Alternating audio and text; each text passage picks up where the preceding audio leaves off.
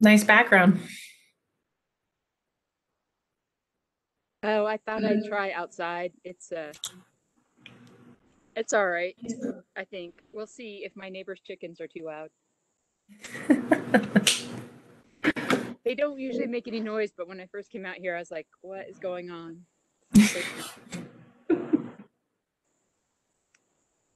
Anyway, it's a lot warmer than I thought, so It is warm outside. should have been out here earlier. Um, let's see. Got my papers organized.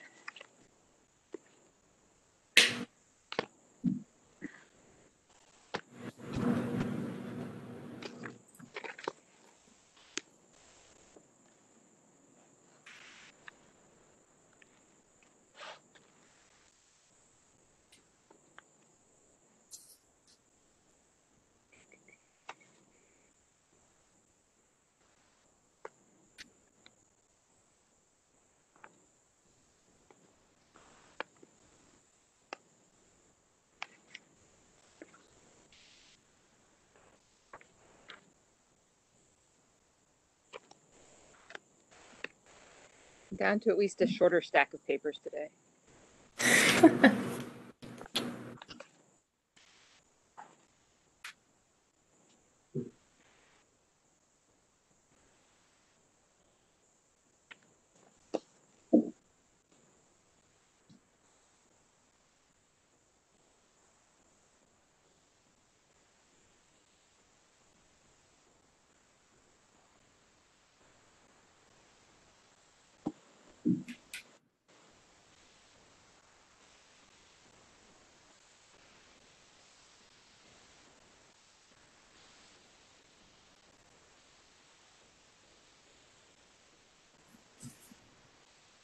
I got the table you sent me about the groundwater advisory committee.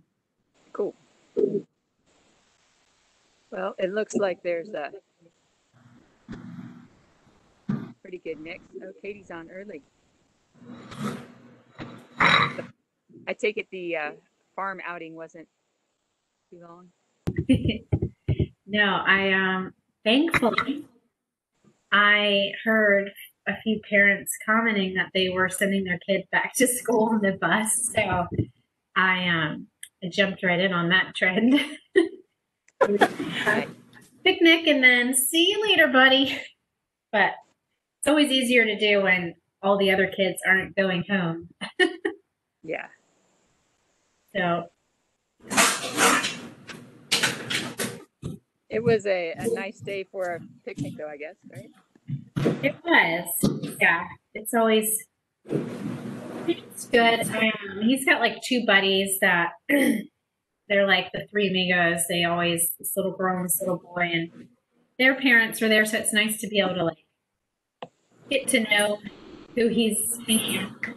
But it's always awkward too when you like misbehave a little bit and you're it's just embarrassing. It's have a way of embarrassing you from time to time.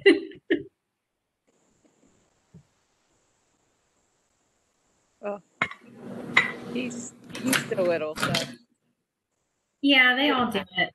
They all take turns doing embarrassing things, like tattletaling, and they're kind of like, I don't know how to respond to this in front of the other kids' parents.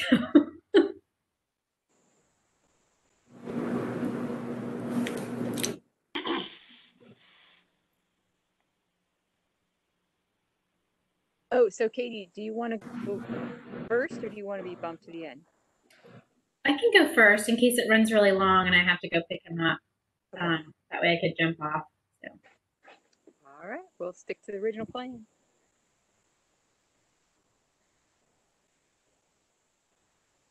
Hi, Whitney. Hello.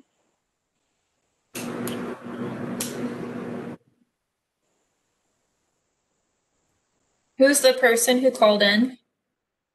It's Jason. For some reason, I can't get audio through WebEx. Okay.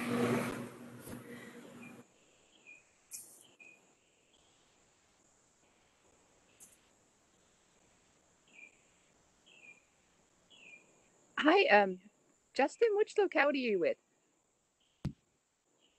I'm actually a graduate degree student.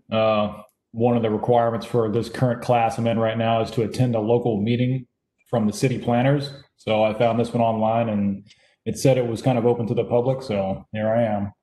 So All I'm just right. going to be listening into the background to kind of what's going on.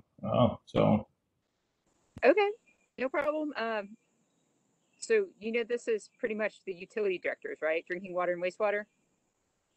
I don't know how I did much not know planning there'll be. that. I don't know how much planning there'll be, right? Yeah, I mean it's planning in that sector, but anyway, Yeah. we won't be insulted if you decide it's not what you were looking for. But I just thought I'd give you a heads up. Well, I appreciate it.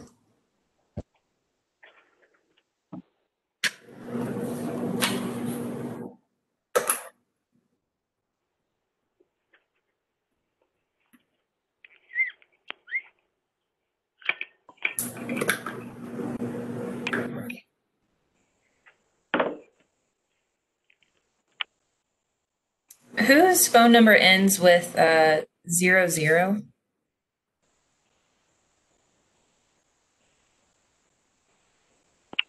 Could be me with the city of Suffolk because it's 7,000. Yes. This is Paul. Great, thank you. And then whose phone number ends with 30? That's me, Erin. Okay, great, thank you.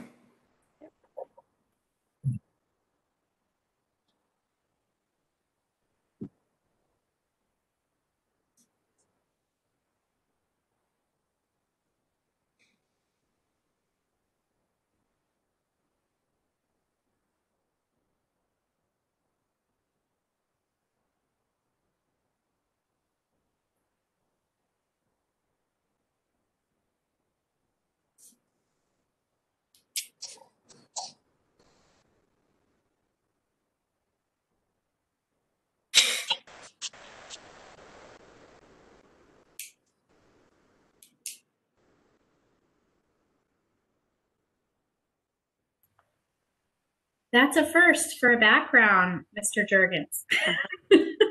I don't think that's the city's official background. You must be just dialing in from the wastewater side today. Well, you know, it's too hard to have dumb dad jokes because you walk all over everybody. So, so we got to do something to provide some humor.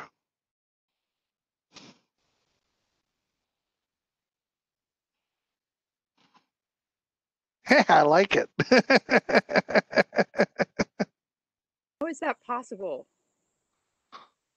What, humor? Nice.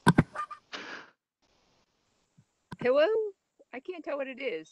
Dress? Squeezy thing? I guess it'd be like a whoopee cushion or something. I don't know.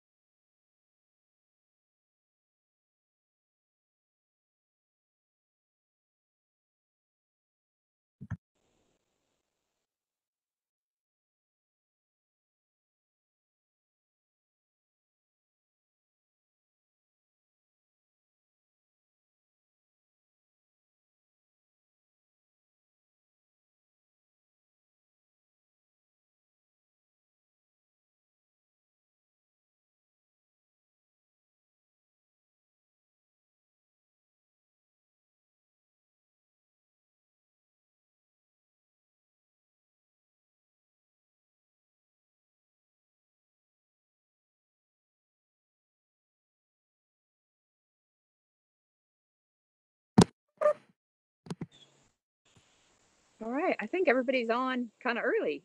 I suspect we've got everybody or close to everybody. So I'll go ahead and get started. Let's see, the normal thing. We're having the meeting virtually, obviously, because of the state of emergency that the governor declared, and we'll continue to do this for the safety of all the committee members and all that. So got that covered. And I also wanted to remind people, if you are on the phone and we have to mute you, which we usually don't, but every once in a while we've had somebody like put us on hold and we get the crazy background music. So if that happens, well, Katie will probably mute you, and the only way for you to then become unmuted is to call in again. So I know that's a little clunky, but hopefully it won't be a problem, but that's the best we can do, just so we don't have too much distractions or background noise. Otherwise, everybody else, you know, you just push the button. Let's see. Thanks. I appreciate, we've got a couple more people on video. It's a little helpful in the discussion. We can tell if you're bored, and, you know, I'll move along faster if I can tell, like, this is, yeah, gone on long enough, but whatever makes you happy. All right. So the first agenda item, and I'll just tell you, I did modify the agenda a little bit. I sent an email out. We're going to skip one item. That's the water supply plan stuff. We'll follow up with some emails and put it on the next agenda. And then Ted's kind of got an extra bit on their sort of, it's kind of a customer repayment plan program. And I thought that was plenty of things as well as some updates. So anyway, that's the plan for the day.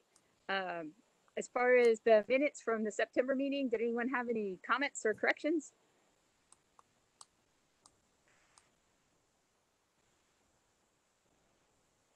I'm not seeing any changes. Wow. Bob, is that your real background? No. I was just curious. It's new. No, that's Lake Gaston. I'm there in my mind right now. Well, I mean, that's possible. It's a nice day for it. All right. Let's see. Then we'll consider the minutes approved. Are there any public comments? I think there's probably not. Don't have much public. All right. Okay. So we're going to go ahead and stick with the agenda. Katie's going to go next and give you a quick update on the annual report from the Ask HR Green program, and I will turn it over to her. All right, thanks, Whitney. Everyone see the screen okay? Okay. So it's been a little while since we've talked about, had one of these updates for the Ask HR Green Environmental Education and Outreach Program. So I know it's something I work with members of your staff very closely on, but it's nice to be able to do a refresher once or twice a year with you all to let you know some of the things that we have been working on. So we'll be doing a little review from the FY20 annual report that came out a couple months ago, and then looking ahead at kind of some of the initiatives we have planned for this fiscal year. So just as a reminder, we have 4 environmental education committees that make up the Ask HR Green program. We have our Water Awareness Committee. We have Fat Phyllis and Grease, which those 2 committees fall under your purview. And then we have the Stormwater Education Committee and the Recycling and Beautification. So all 4 of those committees work together under the umbrella of AskHRGreen.org. And we do as much sharing of resources among the 4 as possible for cost savings and efficiencies. So you'll hear a little bit about all 4 of the committees today, but focusing more on water awareness and fog for the most part. So just a little few of the highlights from FY20. We had a very active media relations program, had a lot of good PR over the course of the year. We do social media marketing throughout the year. We have a newsletter that goes out every other month. We do search engine marketing campaign that runs consistently 365 days a year to capture folks who are searching different topics on Google. And then we also do multimedia campaigns throughout the year for a variety of seasonal topics. We had 10 of those altogether in FY20 across the 4 committees. Specifically for water awareness and fog, we had 2 brand new campaigns, one for Imagine a Day Without Water and one for the What Not to Flush messaging. And we'll look at those a little bit more in just a minute. This is just a look at our meeting calendar showing the activity for the various committees and themed campaigns, those 10 I mentioned earlier. We try and spread those messaging out throughout the year as much as possible. So at almost any point in time, there's some active Ask HR Green media circulating either on the radio, on TV, always online, and to drive traffic to the website and just continue to build awareness about the program. Some of our topical campaigns last year, for our stormwater group, we had a brand new lawn care and leaf cleanup campaign that launched last fall, just reminding people about best management practices for lawn care, for fertilizing, having your soil tested first, keep lawn clippings and excess fertilizer out of the storm drain, as well as leaf removal. And then in June, we did a pet waste campaign reminding folks to scoop the poop because of impacts for water quality if they don't. For our fog committee, we ran Grease Grinch campaign, which is really popular. Just the creative is so engaging. That was around the Thanksgiving into December time period. That continues to be really, really well received and is done really in the style of Dr. Seuss, but obviously the Grease Grinch, not the actual Grinch. And so that ran last holiday season, and we'll run again this year, the same thing. And then the new creative we developed last year was a What Not to Flush campaign, focusing on keeping trash and other debris out of the sanitary sewer system and only flushing your personal contributions. And that one I'll say was really timely with the release of it in April. We had been working on that and actually bumped up the campaign a little earlier than planned, just due to the COVID-19 response and the lack of toilet paper in the stores. You all were seeing an increase in HRSD and this disposable wipes being flushed, causing more clogs than usual. So it was a good timing to be able to have this campaign to roll out back in April. For our Recycling and Beautification Committee, they focused last year on a waste reduction, single-use plastics campaign, plastic bag recycling tips, keeping them out of the curbside recycling bins. And then in March, a Great American Cleanup, which ended up having to be postponed until this September due to COVID. But those were their 3 media campaigns in FY20. And for our water awareness group, I mentioned before, we had brand new creative for celebrating Imagine a Day Without Water. It's the national awareness campaign that we have picked up in the last several years. And I'll show you the new creative we developed at the end of the presentation today. In March, we did our Fix a Leak campaign, reminding folks to check for leaks, to find them and fix them. Most of them are easy to remedy and can help keep your utility bills down if you do have a leak. And for Drinking Water Week, we ran our Standard Value of Water campaign, focusing on how important water is into our daily lives. As part of the Imagine a Day Without Water campaign, I don't know why this slide's a different size, but we partnered last year with local coffee shops and breweries. We found they're natural advocates for clean water. Water is a major ingredient for the products that they sell. So we reached out to them locally, had coffee sleeves developed and coasters with the Imagine a Day Without Water and Ask HR Green branding and information.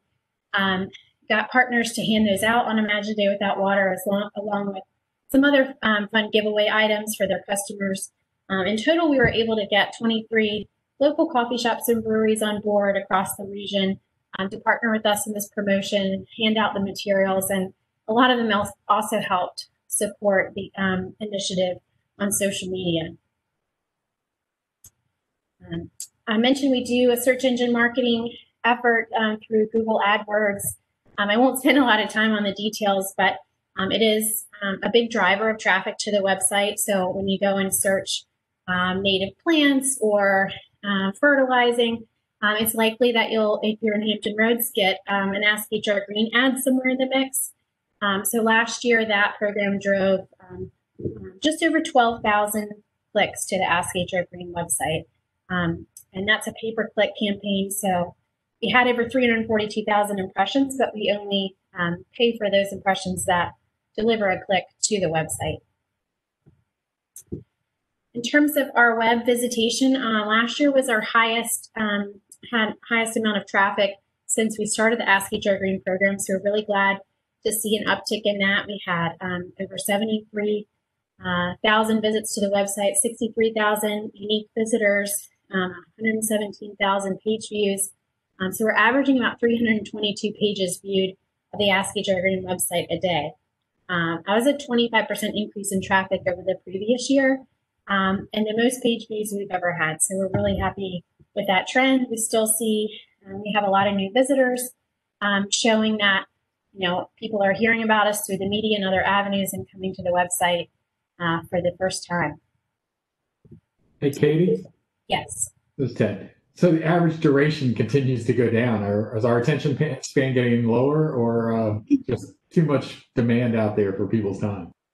I think it is, and I think also you'll notice that the mobile devices are getting, our visits coming from mobile devices are increasing year over year. So I think that's a normal trend. And we have redone, when we redid the website a couple of years ago, we had that in mind. We eliminated a lot of the clutter that was on our website so that it was easier for people to get the message once they come to the site. A lot more graphics have been incorporated into the website because of that. So graphics with text and infographics instead of just long pages of text. It's been another way that we've adapted it, but that's why it was also important. And I think it was 2018 or 2018 December, we launched the new website with the responsive design. That way people coming in from a tablet or a mobile device have a good experience, and the content is delivered unique to them. So if you're on a desktop, you're going to have a different experience than on your mobile device. You're not going to see as much information. The navigation is very succinct. So again, the content is very streamlined for people coming to the website now.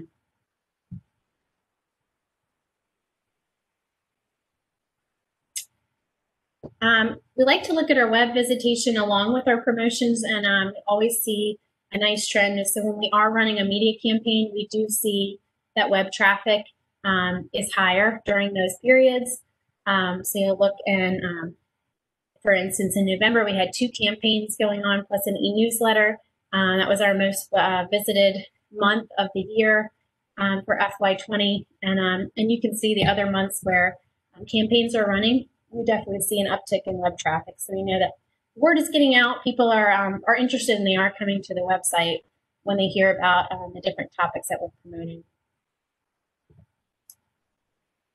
Google organic search is the #1 driver to the site. So that's people that are just searching and clicking on our natural search results, not the paid. So at 36% of our traffic comes in that way. 25% is direct, which is so 1/4 of the people have either heard an ad and have typed in Ask HR Green directly, or know about the brand and have come to the website on their own just by typing in the URL. And then another 22% are coming from our paid efforts, like our search engine marketing campaign and our digital media campaigns that run.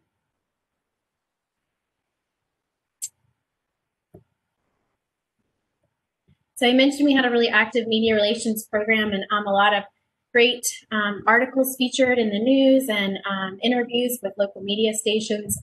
We had in total 19 in FY20, 2 op-eds that we ran both in the pilot and the daily press. One was for Imagine Day Without Water last year, and the other was for Earth Day 2020.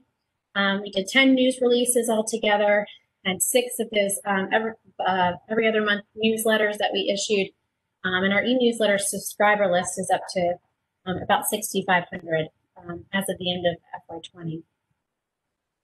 So we like to look at our the numbers. You all might appreciate this more than some of my other audiences, but so combined, we had about $7,000 budget. That's between all 4 of the committees. So they take a portion of their media budget, we dedicate it to PR. The firm that we use for all of our creative and advertising support has someone that's dedicated to helping us get our information in front of different media outlets. They do a lot of calling and follow-up with different media outlets for the different initiatives we have. So with a $7,000 budget, the publicity value of all the interest we got last year was just under $100,000. So a 13.7 return on investment there. And we were just really, really pleased with our public relations results from FY20. Looking forward to doing that again this year. We have a really active social media marketing campaign. Rebecca Eastup, who has been at these meetings before, you recognize her, works really hard on our social media platforms. She's really good at keeping the content fresh, and we're seeing a lot more engagement there from our audiences. We post information there, but also try and keep it as interactive as possible, and to keep content as fresh as can be. We do a lot of event postings. We share content from a lot of our partners, and some contests along the way that definitely help with engagement as well. We have a Green Living blog on the Ask HR Green website that she also helps to keep up and running, to keep content as fresh as possible. This is also a place where some of our locality members and HRSD committee members will contribute blog content. So it's a place where you can share local news and information about something going on in one locality, or just general green themed content that is engaging and interesting to read, not necessarily dictated by one of our media campaigns, but just something that's topical and seasonal. We had 33 articles last year covering just a variety of environmental topics. We typically have a really active event schedule, and that was no different last year. It's just that the last half of the year or quarter of the year, they all got canceled. We were able to make it to about 19 events. We had 12 that were also planned for the spring, which is really a busy time for us. And those,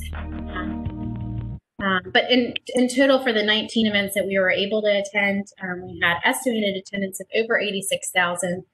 So it really is a great opportunity to get Ask HR Green and our different promotional messages and promotional items into the hands of the public when they attend these events. So we're hoping that FY20 will turn around at some, or FY21 will turn around at some point. We'll be able to get back to some of these events. We have a couple scheduled for this fall that are outdoor, very social distance opportunities that we will be attending, but definitely not the schedule we're used to.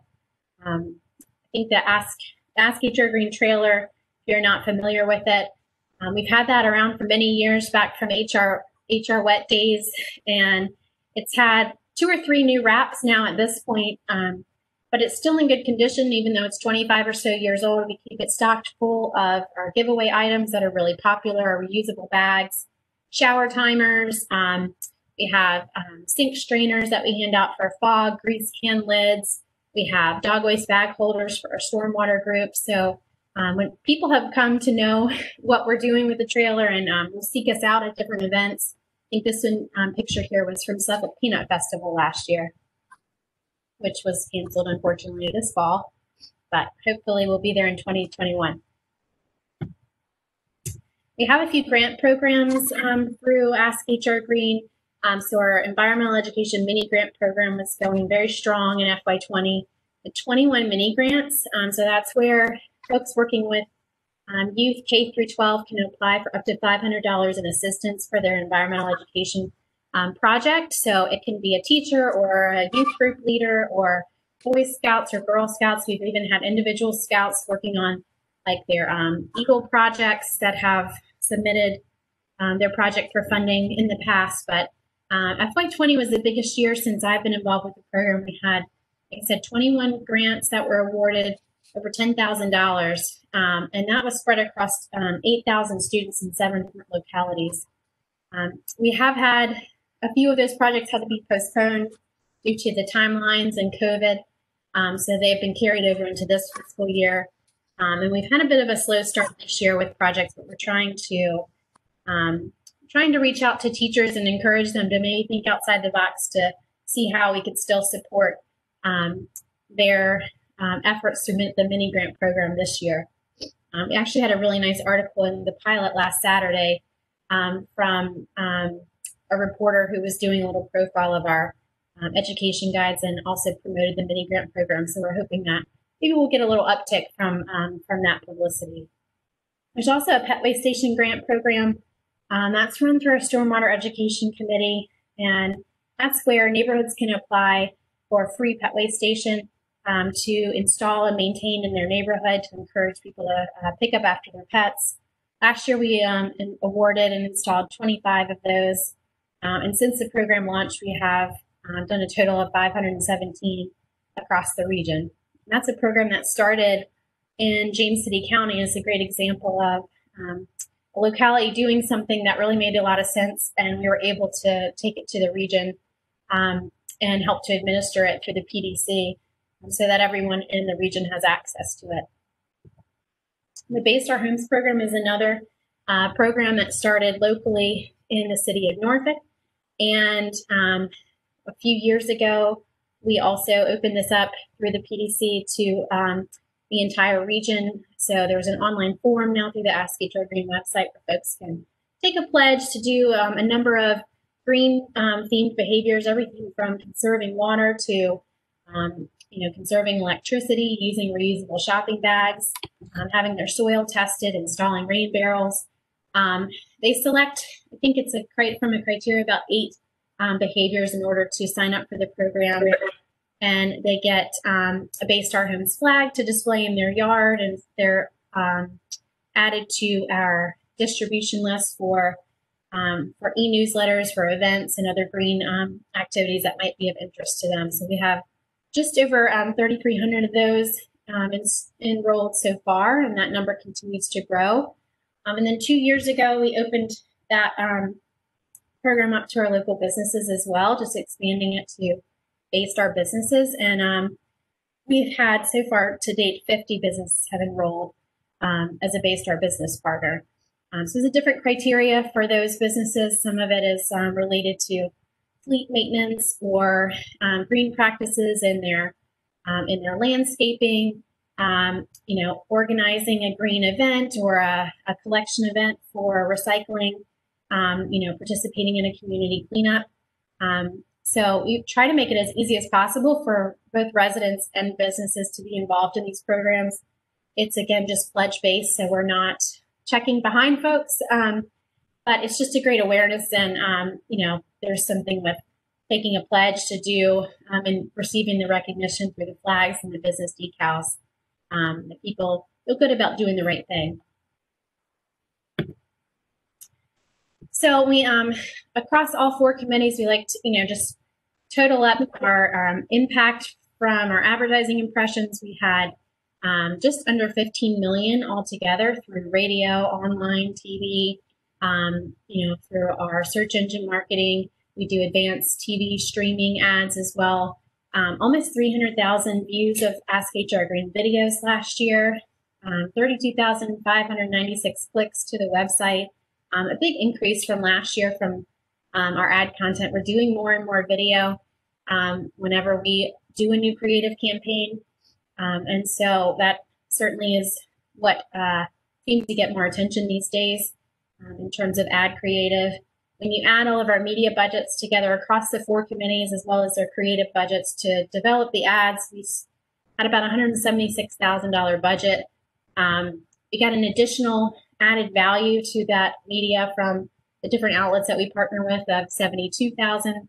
So that puts our total exposure value at $338,000 for the year.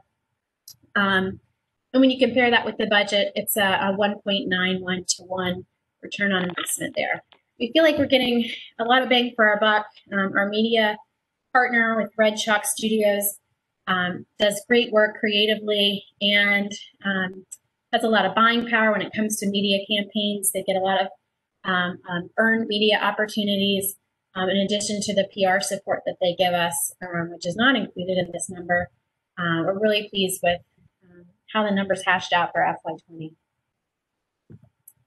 So I wanted to just look ahead at what we have planned for this fiscal year now that we are well into it. We just are wrapping up a lawn care campaign for the Stormwater Committee. We did a PR campaign for our Great American Cleanup through the Recycling and Beautification Committee that was planned for September 18th and 19th.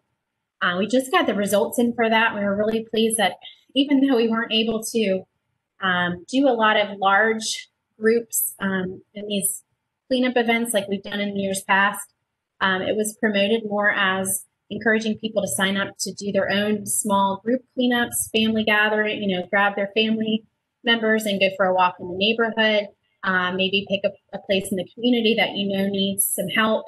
So in total, we had over 600 volunteers that showed up on in the last part of September to do these individual cleanups. And I think it was 13,500 pounds of litter were removed altogether from that cleanup effort. So we also have Imagine Day Without Water. That's coming up October 21st.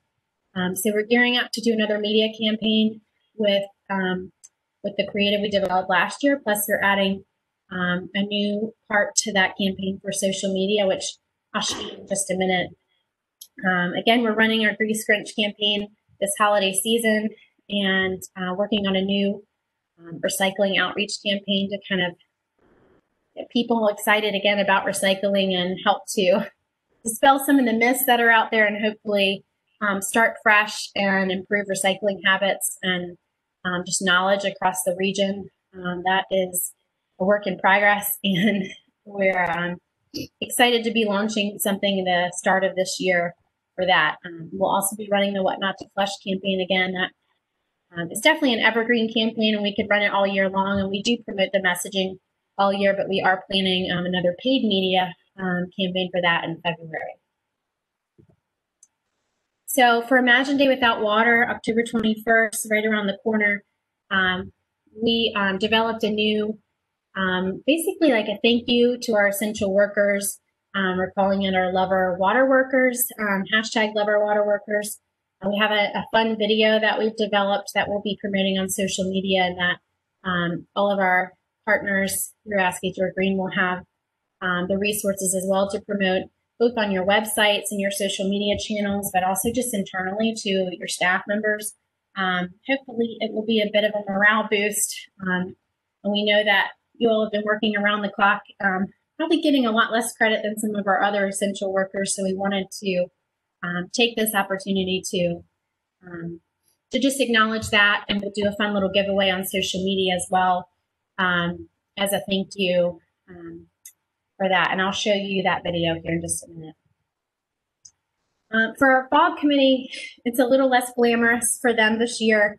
They are hard at work on some updates to our regional FOG program. So the regional FOG model ordinance that was developed, I think it was 2008.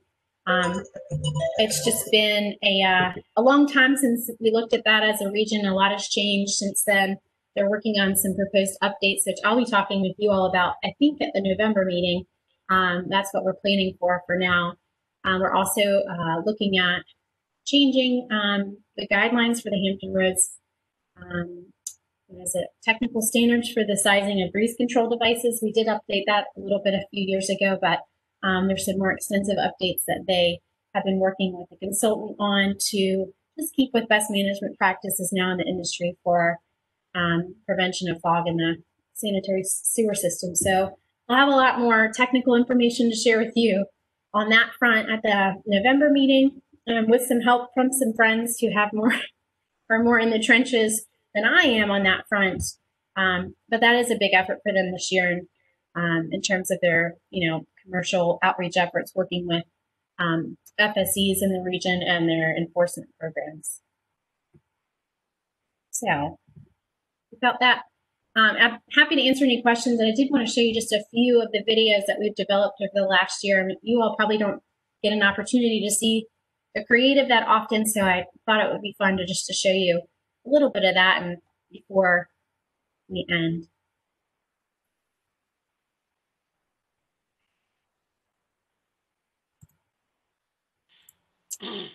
If this will work, sharing video on WebEx. I don't think I've done it on this platform before. We'll start with the, let's see. This is,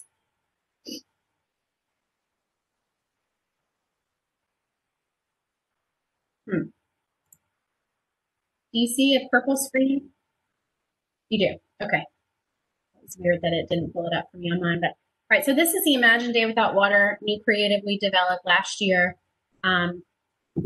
Sounds really a lot like Morgan Freeman voiced this for us. So I'm going to just leave that to your imagination to let you think if we actually were able to hire him or not. But he sounds an awful lot like him. I turned on the faucet. No water came out. No dripping, no bubbles, not now.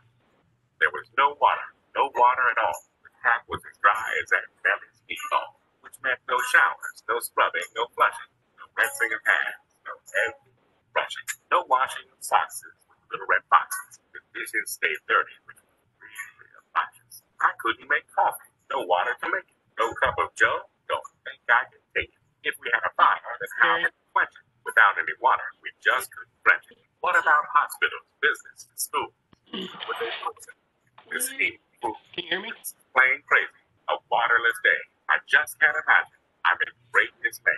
Our water and wastewater system of pipes deserve our support. Yeah, can you hear me? Our rights. Let's all love our water and learn more about it. Ask yourself, where would we all be without it? To know more and be water aware, go to askhrgreen.org and then I turned on the faucet. So that was Imagine Day Without Water from last year. We'll be running that again. There's a radio ad that mimics that audio track that will run on the radio. We'll be running that on digitally, YouTube, pre-roll videos on social media, as well as some online streaming. So where people they stop subscribing to cable and they watch their TV online now. We have the ability to place ads on those streaming services. And so that's really helpful because people have to watch them in order to get to the next episode of whatever it is they're currently, what's the term when you overload on episodes? I don't watch enough TV. I have a 4-year-old. Binge watching. Binge watching, yes, thank you. I haven't watched TV in a few years, unless it's something for preschoolers. So I'm going to show you another What Not to Flush campaign that we launched last year as well, or this past April. Your toilet's not a trash can or a place where you toss cotton swabs, paper towels, tissues, or floss. And what about so-called flushable wipes? The answer is no.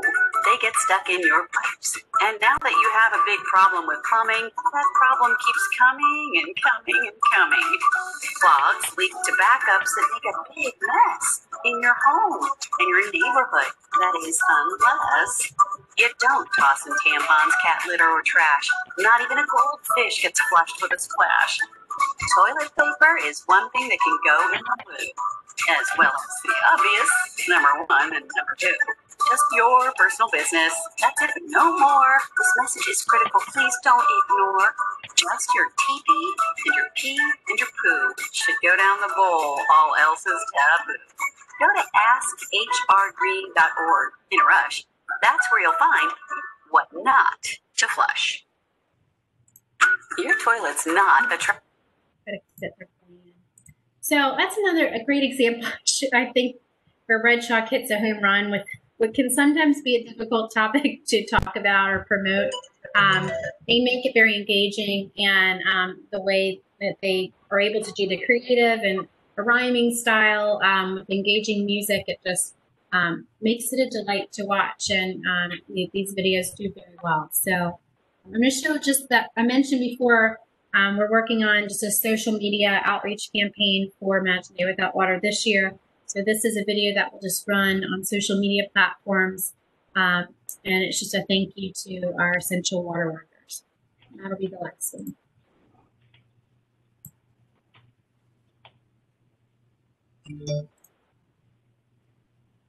You see the blue screen now? Okay. I don't know why it starts showing right in there.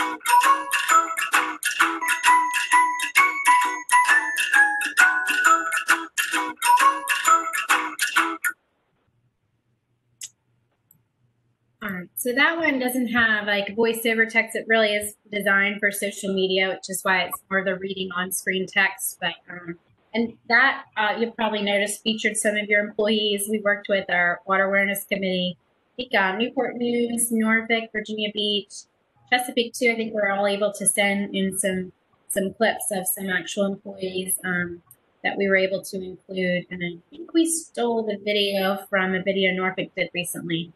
So thank you for that. But just really pleased with, how it turned out, and looking forward to sharing that in the next week or so.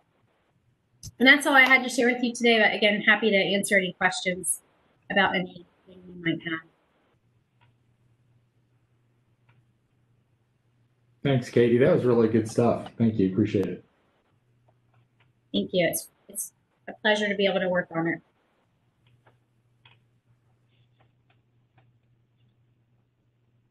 All right. Thanks, everybody. Yeah, I feel like we have the best campaign in the state. Certainly, whenever Katie goes out to speak to the bigger audience, there's lots of people with questions and hoping to copy some of these initiatives. So it's nice to have such a strong program. Hopefully, and we just want to encourage you. I feel like we always forget to say, we don't know how much there's like kind of discussion from the people who serve on like the FOG and the WET committees. Well, I know we don't call them that anymore, but to y'all. So if there's anything we can do to help bridge that gap, if you have questions, let us know. So. And like she said, we have lots of FOG to talk about next month. So. All right, so I'm going to move on to the next thing. We just wanted to do a quick kind of FYI on this EPA guidance document on, they're calling it financial capability assessments.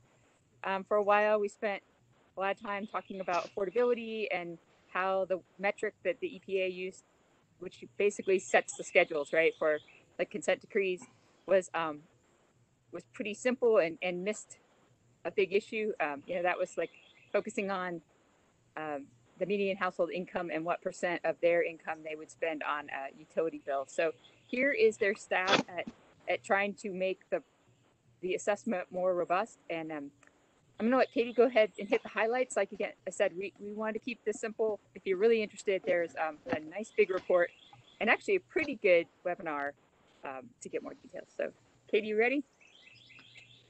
Yes. All right. Yep. And like Whitney said, there is a 75-page report on this, as well as a 30-minute webinar that the EPA put together. So I am not going to be going through the whole 30-minute webinar. I really didn't think you all would want to listen to me talk for 30 minutes about this. So I'm going to be giving a very brief overview of what was said in that webinar. So a little background, let's see if we can get this to move. There we go. What we're going to be talking about today is a little bit of background on the program, what their proposed, the proposed assessment is going to be, and then also what EPA is looking for with public comments. So what came about, the EPA worked with the National Academy of Public Administration to kind of create and update a better framework that reflects community affordability. And so this guidance includes new metrics, and they're hoping that it will more accurately reflect how much low-income communities can afford to pay for water infrastructure upgrades. So the way it works is there's two alternatives. So a community would choose between one of the two alternatives to submit to the EPA for assessing the community's financial capability.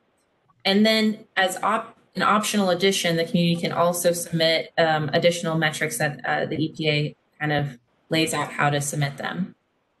The way that 75-page document works is that the first part is the proposed 2020 financial capability assessment. And then the old assessments, the 1997 and the 2014 assessments, are added on as appendices. So when this is all done and finalized, the EPA expects to use this as a way to support the negotiations of schedules for implementing Clean Water Act requirements. So we're going to start with the first alternative. The first alternative has 4 different metrics that the EPA goes through, or the community would go through. The first two, the residential indicator and the financial capability indicator, are from the 1997 financial capability assessment. And the EPA doesn't really go over them at all in the proposal. They're just kind of assume that people know what those are. So the two that they focus on are the last two, which is the lowest quintile residential indicator and the poverty indicator. And so those are also the two that I'm going to just briefly give you an overview of. So lowest quintile residential indicator is basically a table that you fill out. It's a simple calculation. Basically what it's saying is that low income households typically have less people who reside in them than a median household. So therefore, their annual bill is also lower. And then their annual bill as a percentage of their income gives you the overall lowest quintile residential indicator benchmark. So that's that one. The next one is a poverty indicator. And so how this works is that the community would go through and score themselves on each of these poverty indicators and then take the average of their scores, and that'll give them the overall benchmark.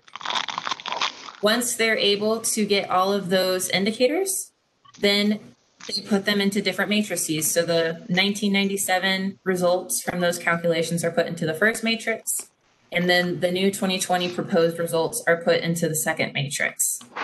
And then the results of those matrices are put into a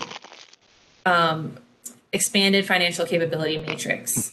And the results of that matrix can then give you the recommended schedule benchmarks. So that's the first alternative. The second alternative is a lot easier for me to explain because really it's up to the utility. You all decide what rate or financial model you want to use. You document it and you explain it, and you hand it over to the EPA. That plus the poverty indicator, which was that table of 5 different indicators that I showed before. And so this one is designed for communities that may have more expensive community Clean Water Act obligations, just because it gives a more sophisticated evaluation of affordability over time. So one of the big differences with this one is that the EPA doesn't have benchmark percentages of household income or a designated schedule based on the outcome of this model.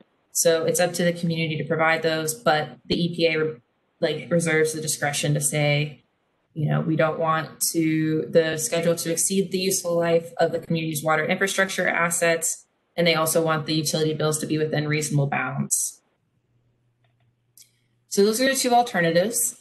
And then as an optional additional metrics that you can submit, they have a whole list of things that you can submit. And I'm not going to go through all of them. The one that I do want to point out is the customer assistance programs. So we've talked as a committee before that we are going to be collecting information on the customer assistance programs that the region is starting to implement with CARES Act fundings and in response to coronavirus. So I just want to say that there is more to us. This is useful for everyone to be collecting this kind of information. So the requests for comments are due on October 19th. The EPA has a whole page of questions that they're asking for comments on. The link to the EPA docket can be found on the slide here. And then also the webinar, I have a link as the last slide in the presentation. So I put that Dropbox link into the chat box of the WebEx if you didn't get the email. So the 30-minute webinar and then also the 75-page document is also here if you guys have questions. So if you have any questions, let me know.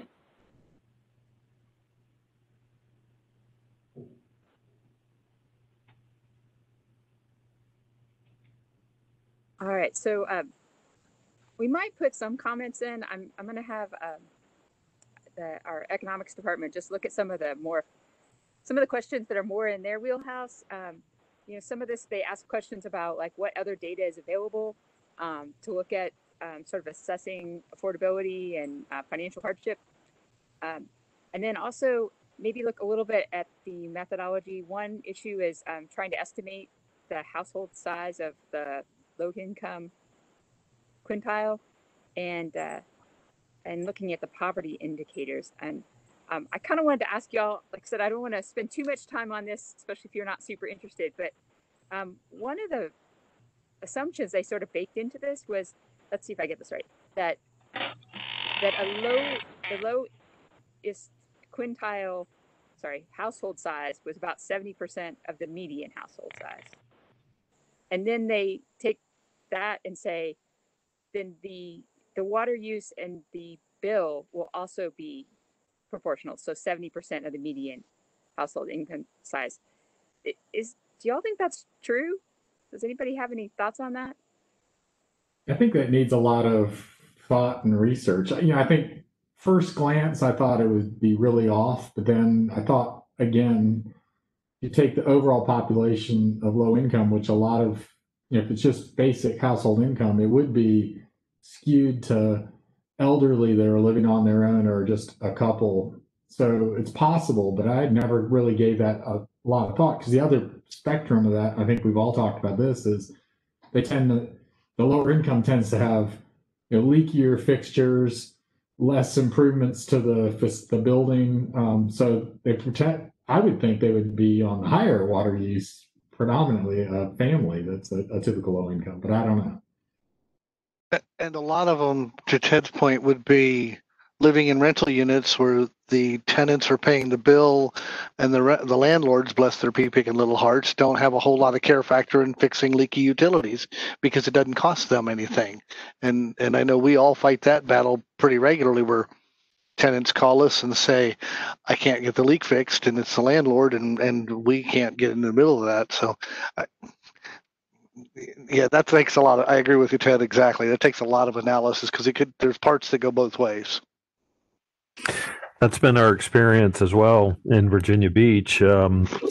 Back before Gaston came online, when we were working pretty closely with apartment communities in Virginia Beach, we saw that some of the ones that were Section 8 eligible tended to have the lowest budget and resources for maintenance and the highest per capita consumption. In fact, we worked with a couple of those properties trying to get new fixtures in there, and working with the few maintenance folks they had to get some of the toilet leaks fixed. But that was exactly our experience, is that oftentimes you find the highest consumption in those lower income settings.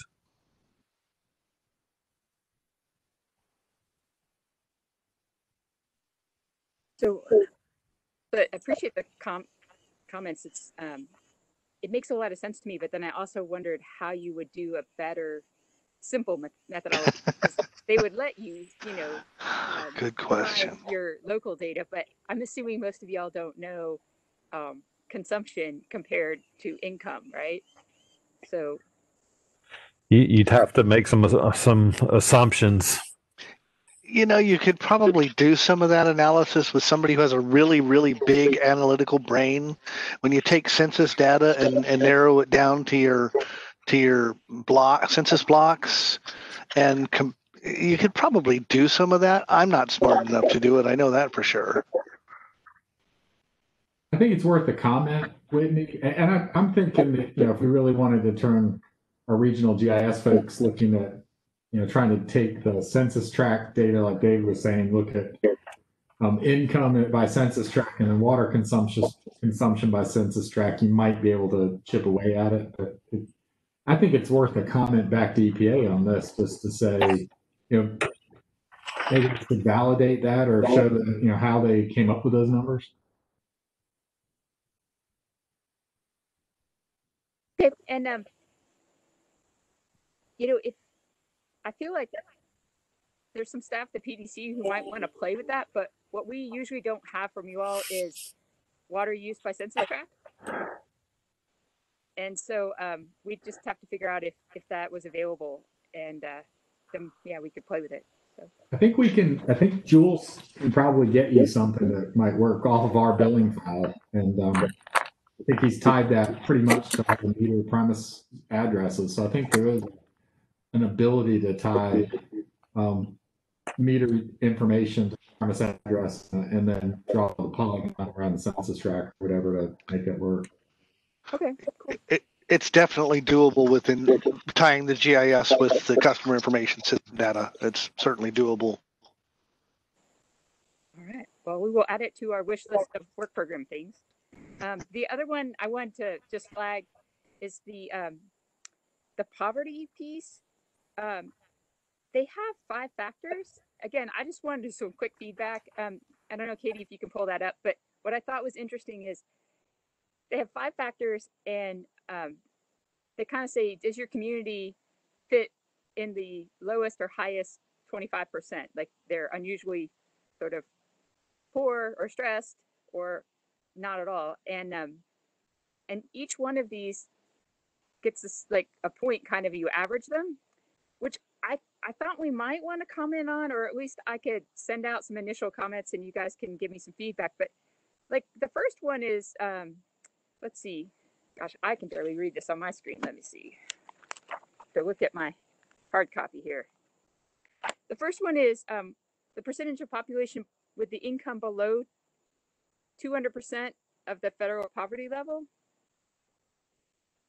And then the next one is just the percentage of population below the federal poverty level. So like, it seems like these things shouldn't be equal. Has anyone else looked at this? As to which one sort of would be the most significant in terms of a stress?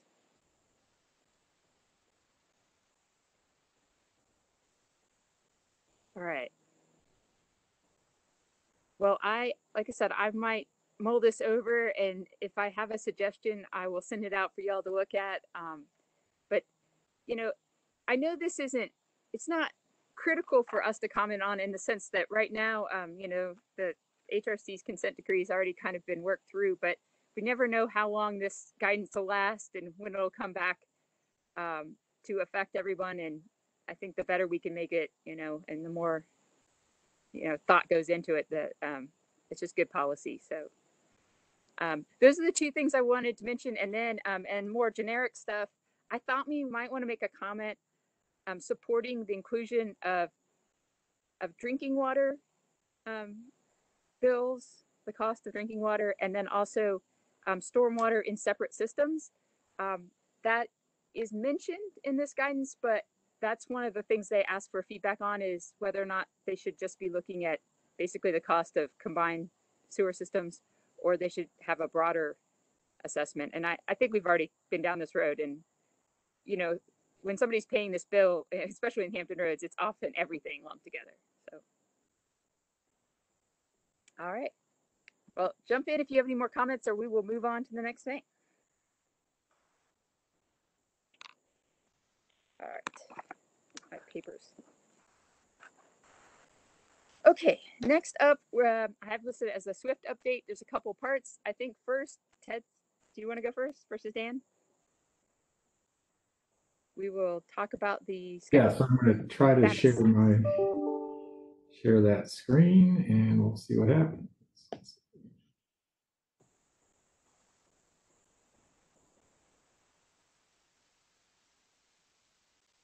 Somewhere. I thought I'd give you a quick update on what we're doing on Swift, where we are schedule-wise. I'm not getting that to come up. Hang on.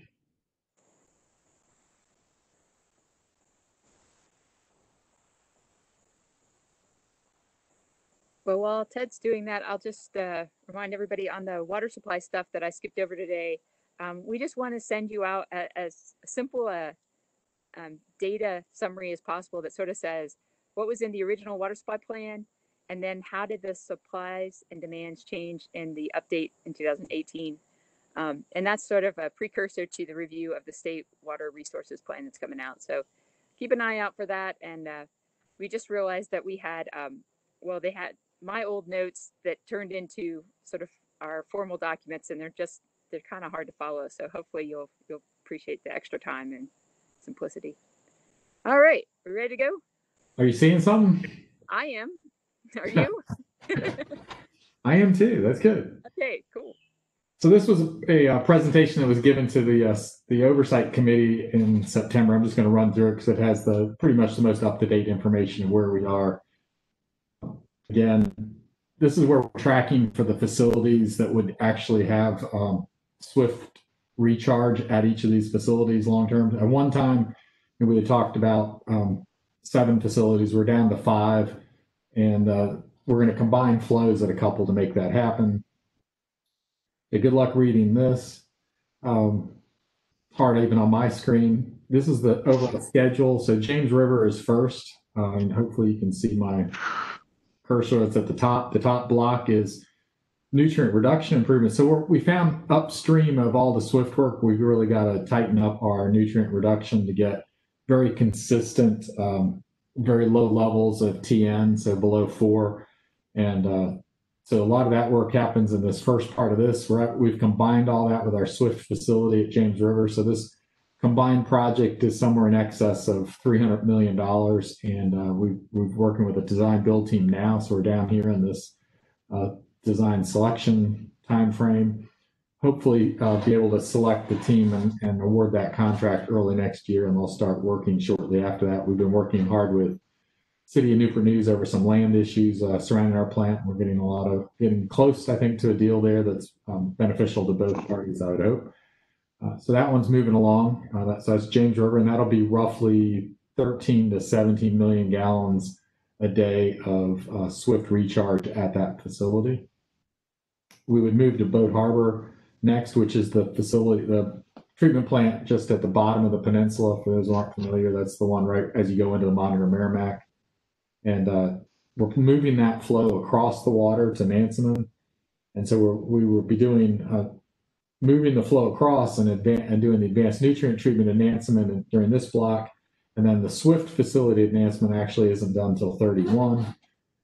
We do work in Norfolk at the VIP plant, which is the one behind Old Dominion, in this block of time, starting sometime around, where we're in early planning now, but we'd actually be working some point in the 2023 timeframe with that finished in 31. So the next actual SWIFT recharge facility is at York River, and that would start in the 22 timeframe and be done in 28. And then finally, Williamsburg's at the bottom. Again, we had some property acquisition issues there we're still trying to work out. And that's the smallest facility. That's only about 8 MGD. So this is roughly the path we're coming online. James River, York River, then really Nansemond and VIP will come on about the same time as far as recharge goes, and Williamsburg's at the end.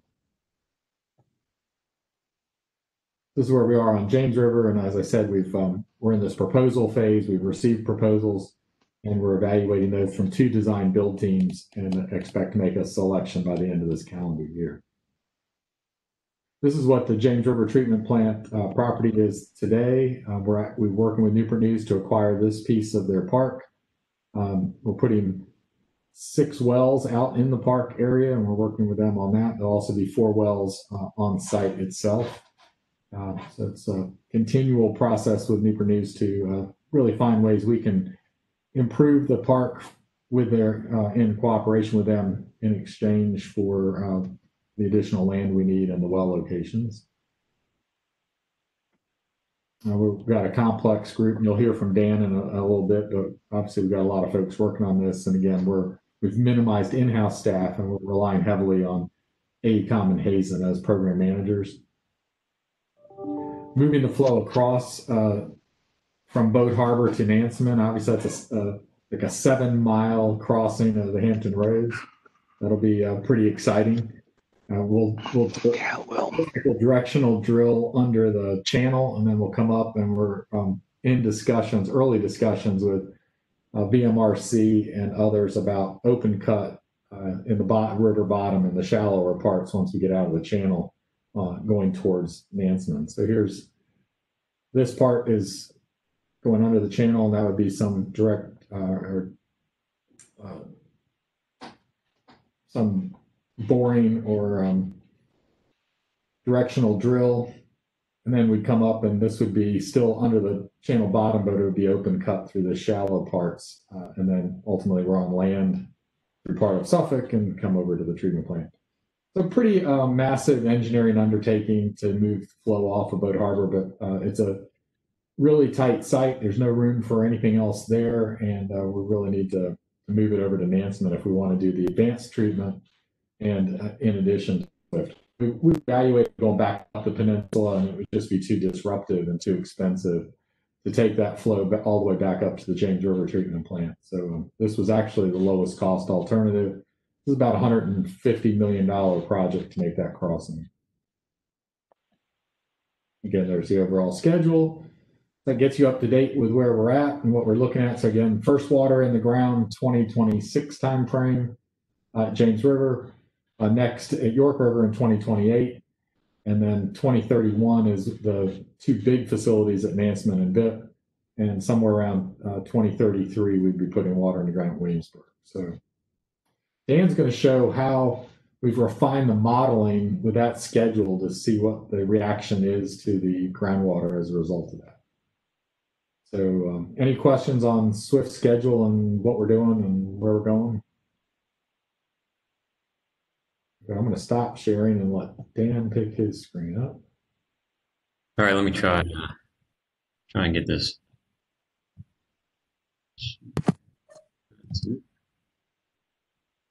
And now that we know more, we've got refined model and refined dates. We really wanted to really run impact of SWIFT recharge on the groundwater to really understand what's happening. Very good. Everybody see that? Yeah, it's there, Dan. Okay. See if I can do this. Make it as big as possible. There we go. All right. So I don't know how much time I have here. I won't take too long, but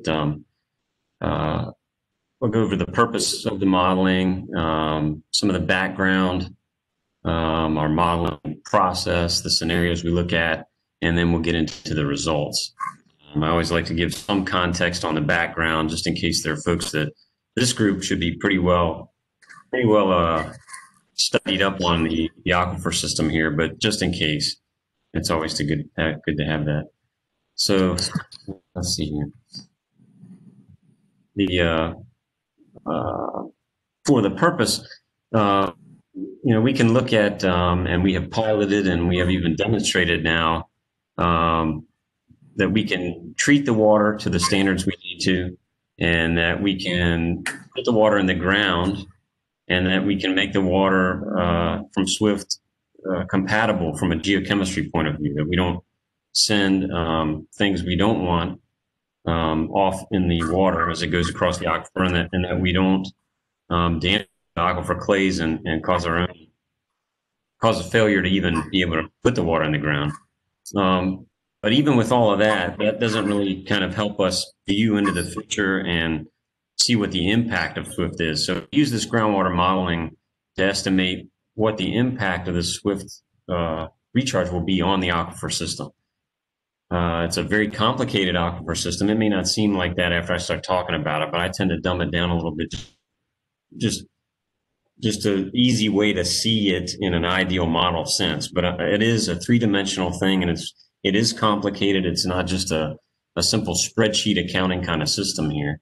There's a lot of gazintas and there's a lot of comatas. And so it really does take a numerical model of some complexity to really look at this and look into the future. And we're lucky that we already had one on hand, largely because of this group right here pushed to get a model update, a very good model update, and by and large paid for it as well.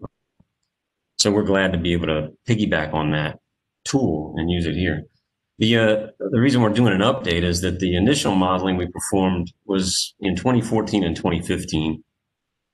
And so it really wasn't even called SWIFT back then. We were looking mainly at kind of a conceptual fatal flaw analysis.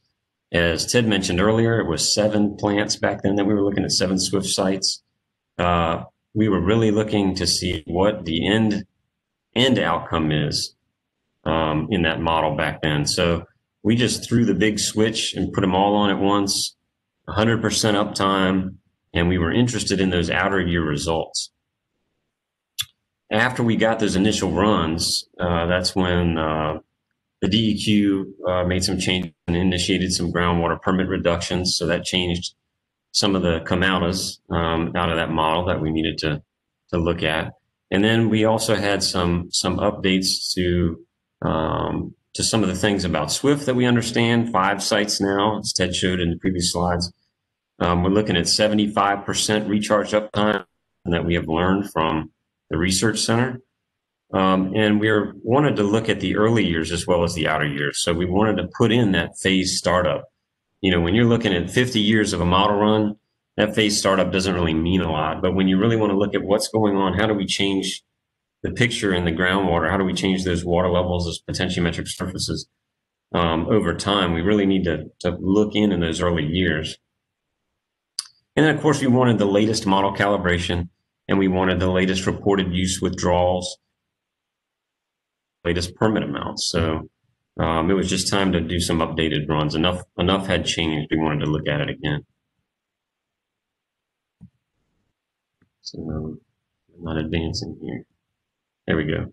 So just some back. Again, I won't belabor this. I know this group is pretty well educated on this, but I want to just touch on some things.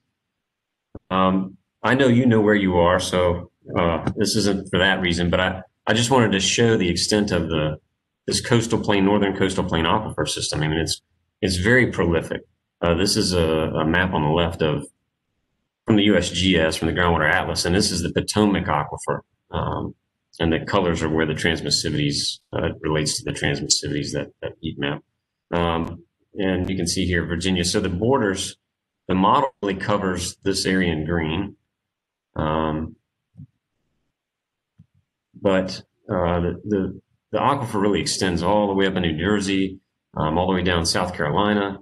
So it's very extensive.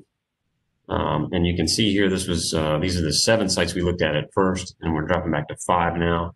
And in here you can see the trace of the Chesapeake Bay impact crater, which is explicitly coded into the model now. Before it was kind of an implicit thing. We didn't know there was a crater there, but we knew something was going on, and it turned up in the hydraulic properties. But now that there's a lot of research has been done, and we know that's a crater, so it's hard in the model now. Okay, so again, just in case, this coastal plain aquifer system that we're located in, it's this wedge of sediments here, this eastward dipping and eastward thickening wedge of sediments. So aquifers come in all different types, and for us, we're very lucky the way we have the aquifer system here. The way that sediments were shed off of the Appalachian Mountains and were reworked here at the coastal plain, we've wound up with a series of layers that are coarser layers and finer layers. And the coarser layers, the sands, the sands, gravels, and shells make up the aquifers, and the finer grains, the silts and clay, confining units. So we get a layer cake kind of geology, and that results in a layer cake type of hydrogeology, really. And so we have all these different stacked aquifers horizontally. And so this is kind of important to get this 3D model in your head. This is the system we're dealing with. The rock is deep where HRSD is. It's on average about 2,000 feet down to that rock. So every building you sit in Hampton Roads is floating on these soils. Let's see here. So if you and I were standing out here by this well in this figure, and you said, well, which aquifer is below us right now? And well, they all are. It depends on how deep you go. So they're stacked horizontally. And at the top is an unconfined aquifer because there is no confining unit. There's no shallower silt and clay layer on it. And below are confined aquifers. So the other thing to think about with these aquifers is that they are hydraulically isolated from each other. It's to varying degrees. There are leaky confined aquifers. So we won't be absolute about it, but in terms of just our understanding right now, think of these as separate vessels, separate reservoirs in here that are hydraulically isolated. So if we drilled several wells down where this one is and just screened or were open to these other aquifers, we'd get different water quality likely, and we get different levels. They all have their own pressurized water level. So we'll look at that a little bit more here. This is a pretty popular schematic used to represent the coastal plain. This is kind of from the fall zone up in Richmond down the spine of the peninsula out to the bay, and take a slice. This is typically how it's represented. And so you can put some names to some of these aquifers. This really is, the other was just an ideal model of a coastal plain situation. This is really our situation. And some things that jump out at me anyway are the bedrock. Again, it's deep. It dives deep down here to get to the actual rock in place. The Potomac Aquifer is the biggest blue aquifer here. These other marine sediments are a lot thinner, these aquifers. And so it's really doesn't beg the question, why are so many withdrawals out of the Potomac? There's just so much of it here, and it's got a lot of capacity. If you look at the right of the Potomac Aquifer, then you see this big brown plug that is the Exmoor class confining unit, and this is that Bay impact crater. Hit above the mouth of the bay and exploded 35 million years ago, made a big hole. So everything that was nice and stratified running through here got mixed up like a blender and washed back down in this hole. And when you mix all these nice different size grains together like that, you wind up making something that's akin to cement. I mean, it's not hard, but water does not easily flow in and out of this crater. And to illustrate that, I think the USGS, I believe it was USGS, they put a few cores down into this crater, and they, from one of the core samples retrieved, they pulled a pore water sample, and they dated it, and it dated to something like 120 million years old. So this water is very old. It's the same water that was there when the crater hit in some of these units that didn't get blasted to pieces where they pulled that water from. So it's old. The water here around Franklin paper mill was dated to 40,000 years old, something like that. So this water is old as well. And what you set up here again with these confined aquifers is that the rain that falls on the surface there does not directly go straight down and reach aquifers. It takes a long time for water that falls on the surface here with this stack of aquifers and confining units between the Potomac and the surface for that water to make it down here. So the only place that the rainwater directly hits into the Potomac and recharges it is up here at the fall zone. So that's kind of what sets up this situation where we start to mine groundwater. It takes a long time for that water to get down there. Okay. So let's talk a little bit about hydraulics in the coastal plain aquifer system. I think that helps too. It can get confusing when you're thinking of terms like water levels and you have all these aquifers stacked on top of each other. And I don't want to confuse anybody. And if you're used to dealing with this, it can get confusing. So let's take first the example of that superficial aquifer, the one on the very top. We'd call it the water table aquifer. So the blue in here, the solid blue, represents the saturated zone of that cube of aquifer that's been pulled out. And so you have the top of that water, the water level's out here. It's this line here. When you put a well in and start pumping it at Q gallons a minute, you start dewatering the aquifer to supply that well. So the water level in here, this is the same as it was before we started pumping, but as you get close to the well, the water level starts dropping the closer you get to the well. And in this ideal model here, we've got homogeneous horizontal flow all the way around this well. And so what you end up with is a circle or a cone. We call that the cone of depression. And it's really where, in this case, it's really where the water in the aquifer dewaters to fill that need, that pumping. Over in the confined aquifer, we have a similar thing going on, but a different thing going on. So if we look again, where the blue is where the aquifer is saturated. But this aquifer, like I said before, is under pressure. So think of it like a pipe in a distribution system. And again, we've all seen the car chase movies, and car runs off and smashes into a fire hydrant and the water sprays high in the air. And the reason it sprays up in the air is because that water's under pressure. And a lot of times that water might be under pressure because there's a storage tank of, and some height above it. Well, this water is under pressure because those aquifers, again, are tilted. So there is water stored at a higher height than this. So that causes this to be under pressure. But the same phenomena happens. We punch it with a well, that water shoots up into the well. And we can call it water level when it's in a well. When it's not up in a well, when it's still in the aquifer, we call it a potentiometric surface, because it's a pressure surface. So what happens when we pump? Well, before we pump, that water rises up to a static water level that's equal with this dashed line here. And that's the water level in the well would be up here, and the pressure in that aquifer beside it would be up here. When we start pumping, we pull that water level in the well down, and we pull the pressure down around the well. And it's lower, closer you are to the well. And so we get this same phenomena. It's just not dewatering the aquifer. It's depressurizing the aquifer. And so again, we get a cone of depression.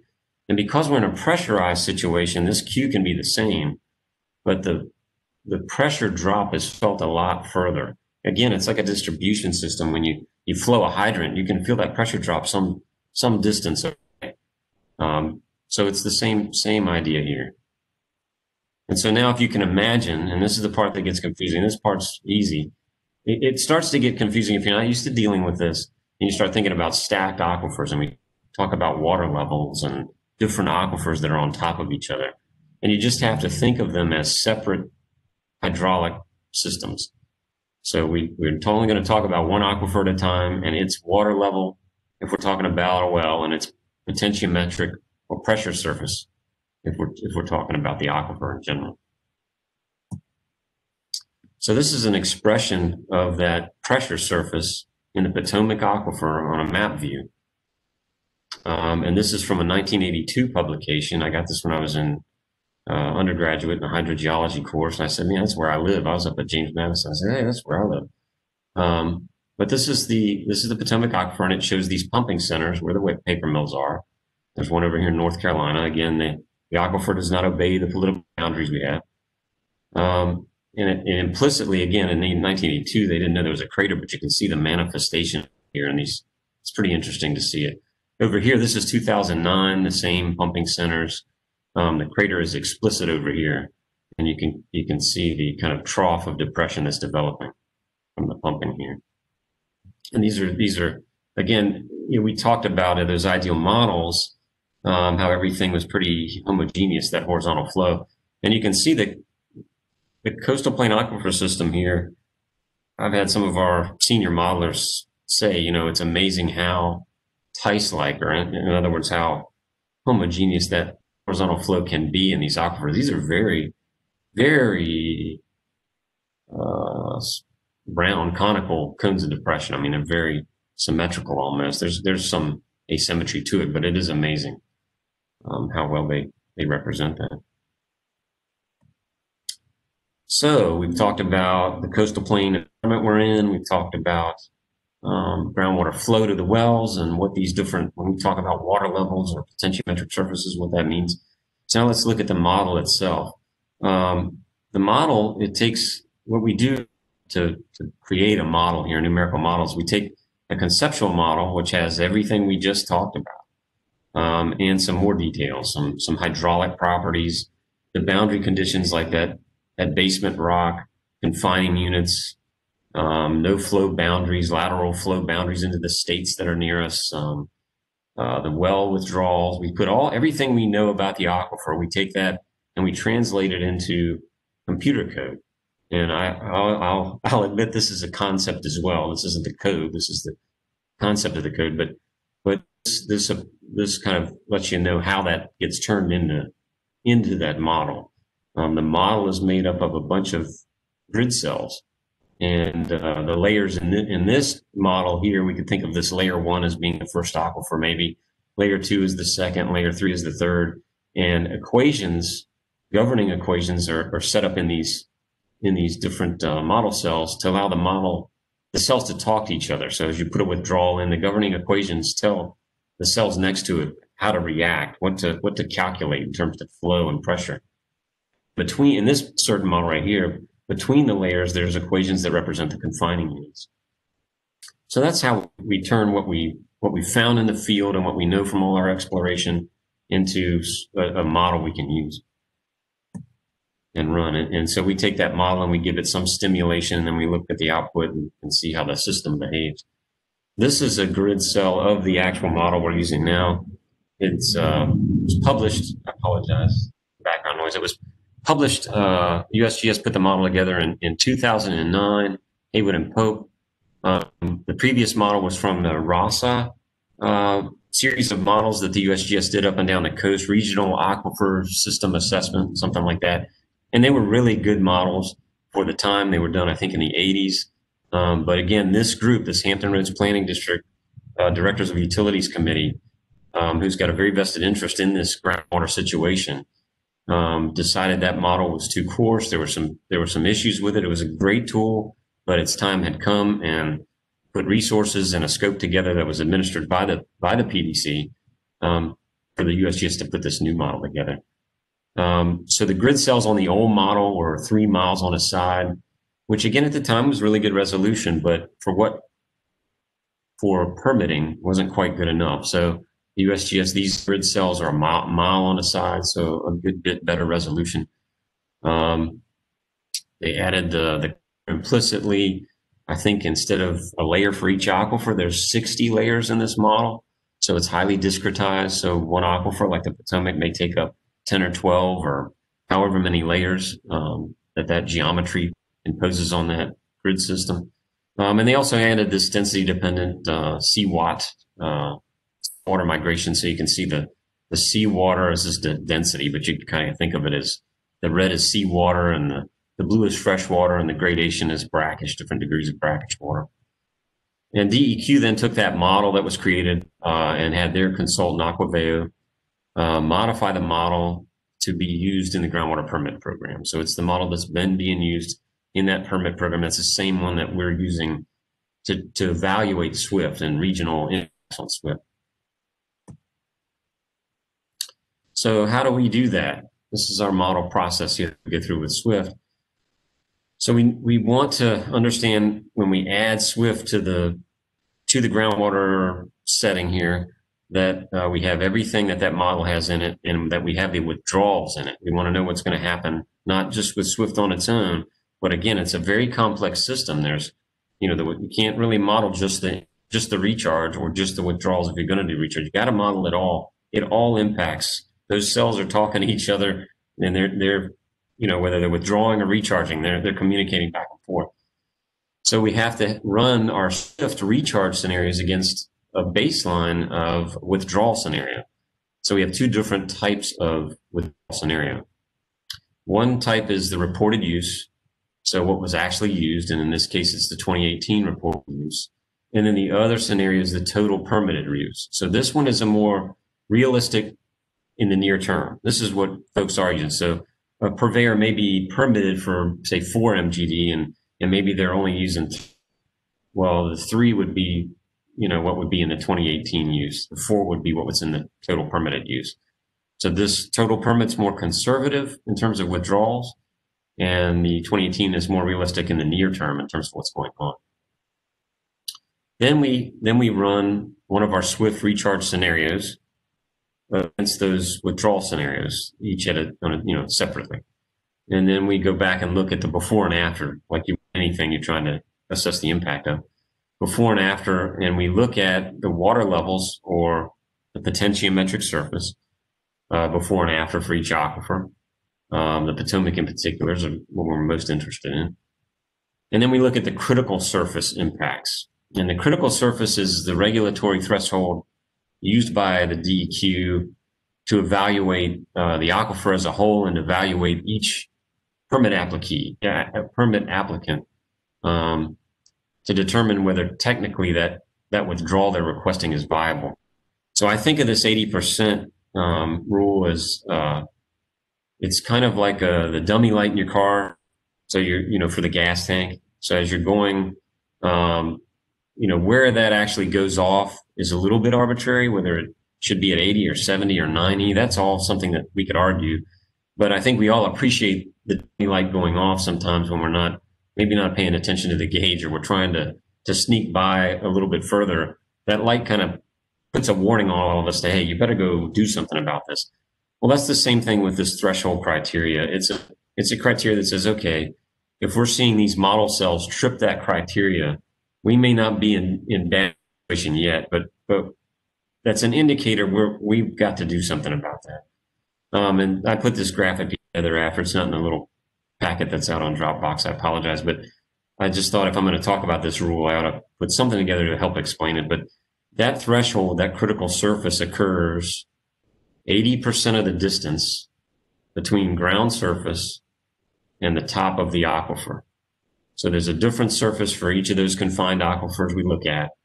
So if you were looking at the Potomac aquifer, if this was the Potomac, this would be, that surface represents 80% of that distance, not to scale, sorry. So in other words, if we looked at the potentiometric surface after making our model run, if you're a permit applicant, or if you're looking at the state of the aquifer in general and you just run a scenario for a given model cell in the Potomac that represents the Potomac, if the water level is above the surface, then we're okay in terms of the permitting and available water. If it's below the surface, we're violating that threshold and there's an issue. So let's look at the baseline scenarios. So on the left, we have the 2018 reported use scenario.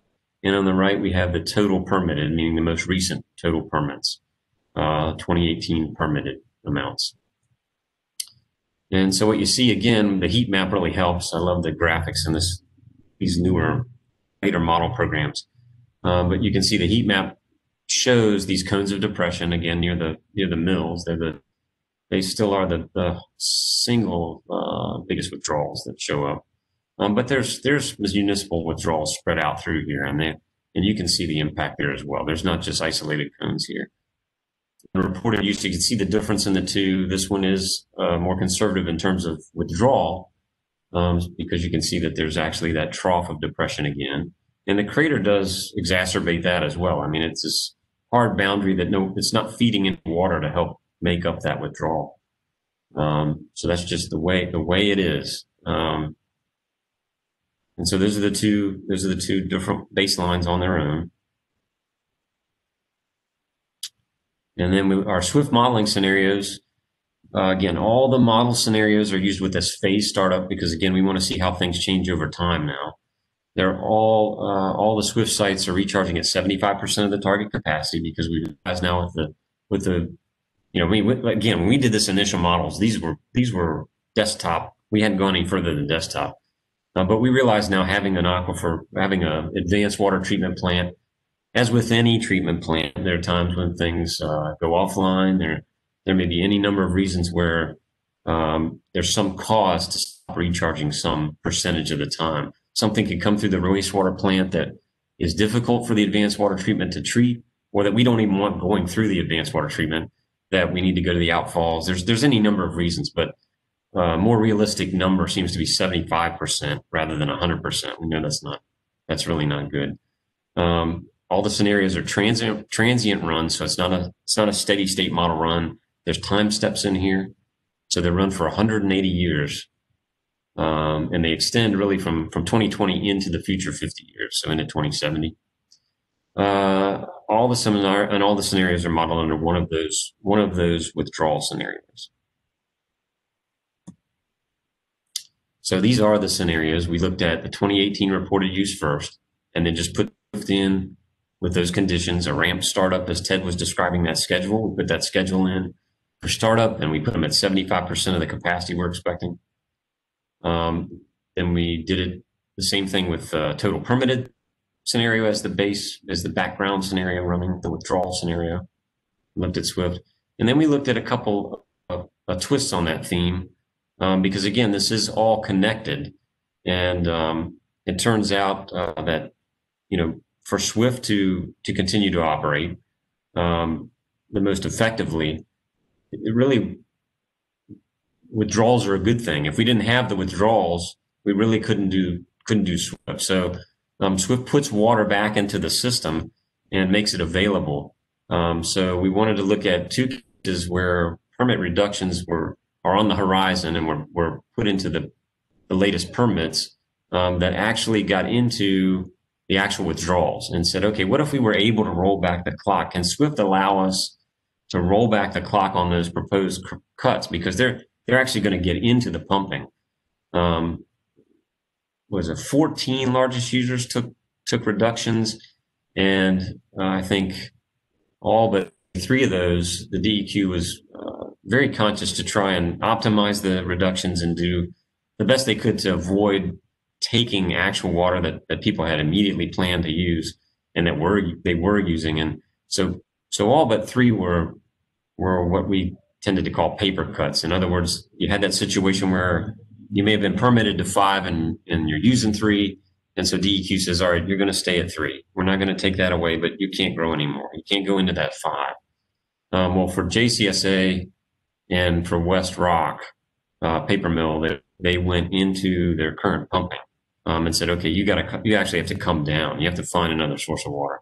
So we wanted to look at, and that's part of looking at that early year, that nearer term picture. So we'll go over those 2.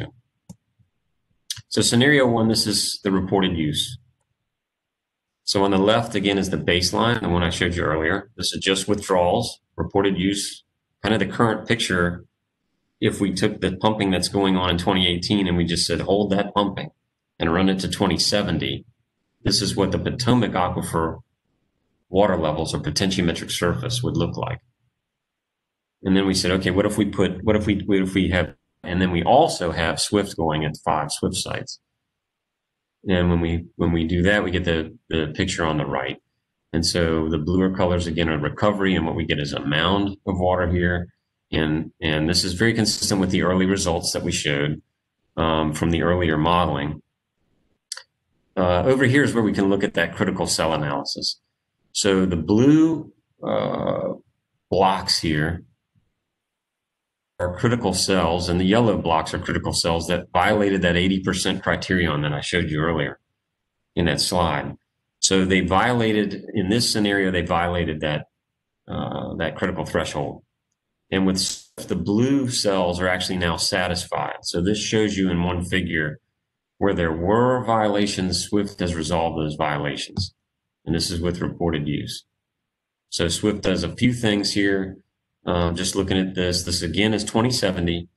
But one thing that it does is help push the gradient back towards the ocean. So in terms of salt water coming on the field, if you put a marble here on this surface, that marble is going to run down and into here, around into here. If you put a marble over here, it's going to tend to run back towards the ocean, which is what you want with salt water. So again, this is a pressure surface, but it's pushing that way. That pressure sets up to mitigate that saltwater desire for that saltwater to come onto the well field. So now the total permitted. So this is a more conservative view of the pumpage. It's higher pumping because everybody's at their total permitted now, and you can see that in the heat map. It pulls into again a trough here, and again, if you put a bunch of marbles in, they're all going to roll back, kind of reverse gradient from what for naturally wants to do is go out to sea. And so right, this again is with the SWIFT. And so what you get is, again, this is a more dire situation in terms of critical cell threshold violations. And that is, again, because this is a more conservative withdrawal scenario, but the SWIFT does resolve these cells. And the ones near the fall zone, don't get hung up on those. They're unresolved, but this is where the Potomac Aquifer outcrops. And so again, when you look at of the surface down to the top of the aquifer, this is the top of the aquifer, so it doesn't, that equation breaks down there. So now these are the scenarios where we roll back West Rock and JCSA to prior to the reductions on their total permitted. So let's just look at the maps here. This is the baseline again, total permitted this time on the baseline, the more conservative. And this is with SWIFT, with JCSA and West Rock. Without those permit cuts, they're at the 2014 permit amounts. So you can see that you get the same benefits. You're always going to have tons of depression there because they're big withdrawals. But you can see that the critical cells are satisfied. This is, again, this one on the right is without the reductions. This one on the left is with the reductions. And there's some nuances that are a little different, but they are materially identical. So that's kind of the big takeaway here is on the total permitted, the more conservative withdrawal system here. These are materially identical, whether you cut into their current pumpage or you don't cut into their current pumpage on the model. In the model world, SWIFT resolves the issue. The other thing to notice here is that these critical cells don't occur right over IP, and they don't occur over West Rock or at JCSA's wells. So let's look at, this is the reported use scenario. This is with SWIFT and reported use. And here again is a comparison of with the cuts and without the cuts. And again, they're very close to the same results in the model. All right, so now let's look. So that, you know, some of the conclusions we can draw is that the SWIFT is still the kind of the single biggest benefit.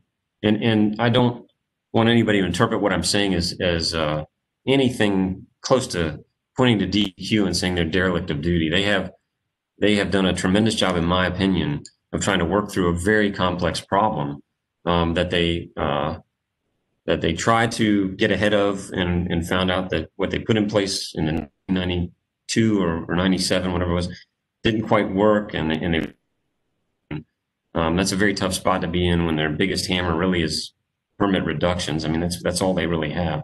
But this does show that SWIFT really allows the water levels to recover, and it takes care of the critical cells.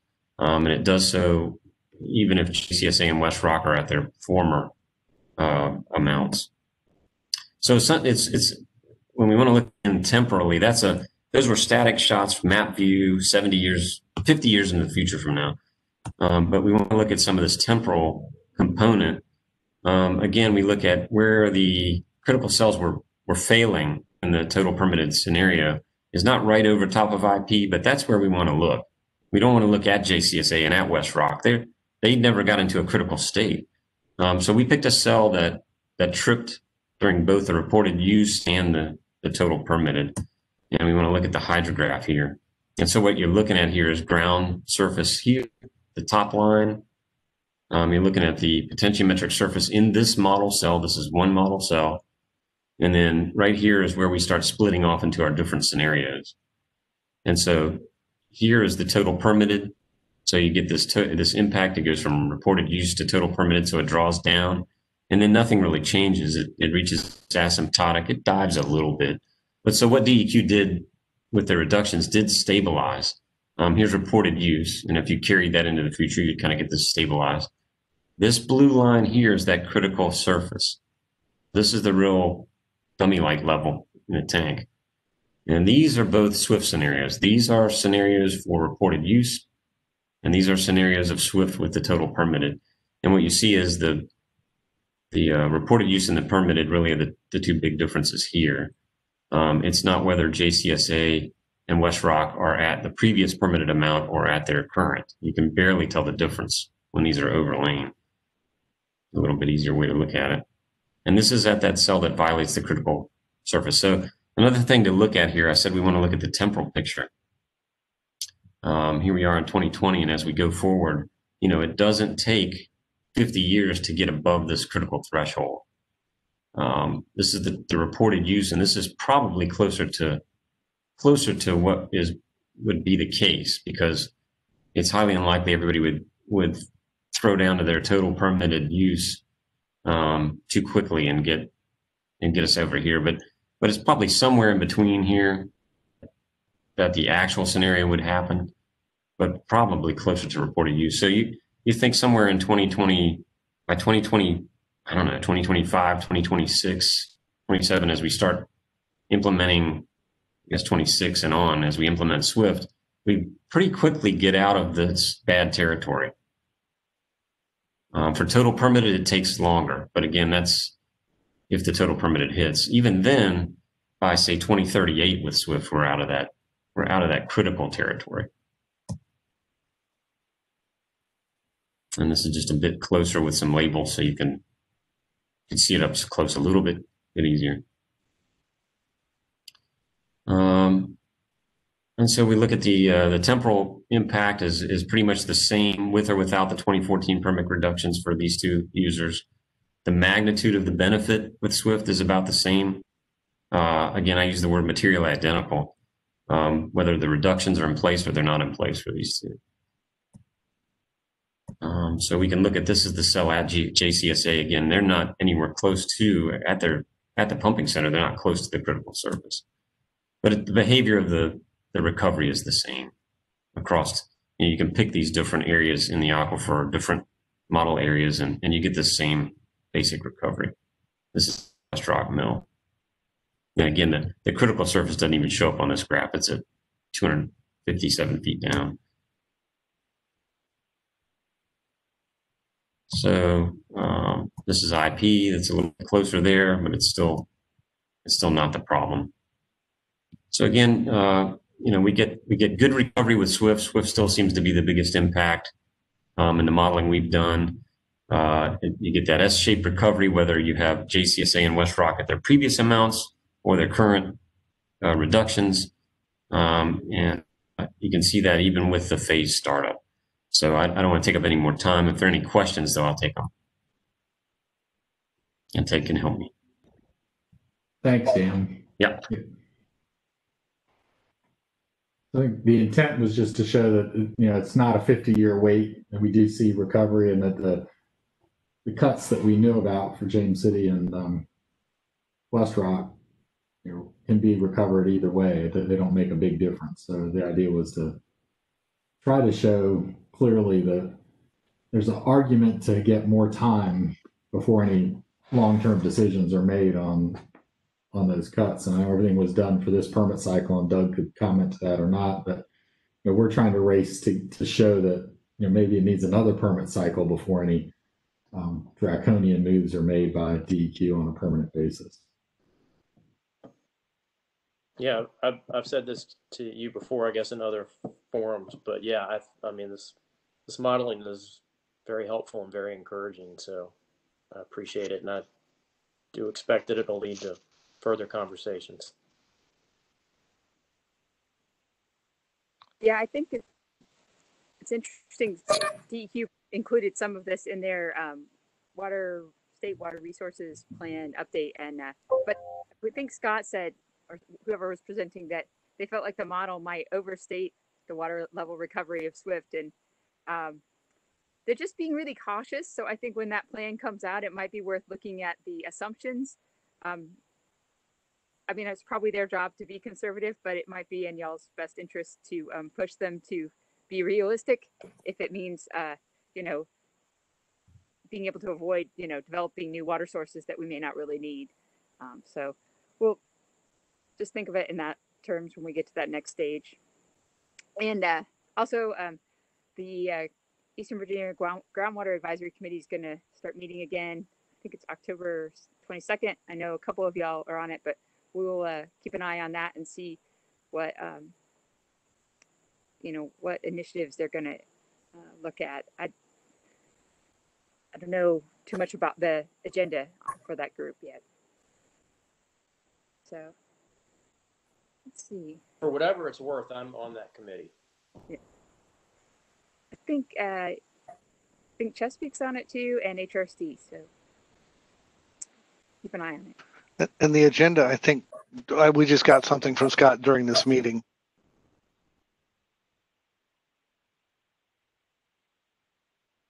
All right. Just had a question for Ted on the previous presentation. When do you anticipate the crossing for the Boat Harbor, Boat Harbor Advanced Nutrient Facility, that crossing of the channel, when do you foresee that happening? So our goal is to close that plant by the end of calendar year 2025, more for TMDL reasons than nutrient or for our SWIFT reasons. But so we're on a fast track to get there. So we're moving quickly now to get to the point where we have bridging documents for a design build contract RFP next year. And we're going to have to get that selected pretty fast to make that happen. It's obviously very complicated project. So again, the goal is have it done and pumping flow by the end of 2025. Okay, thank you, Ted.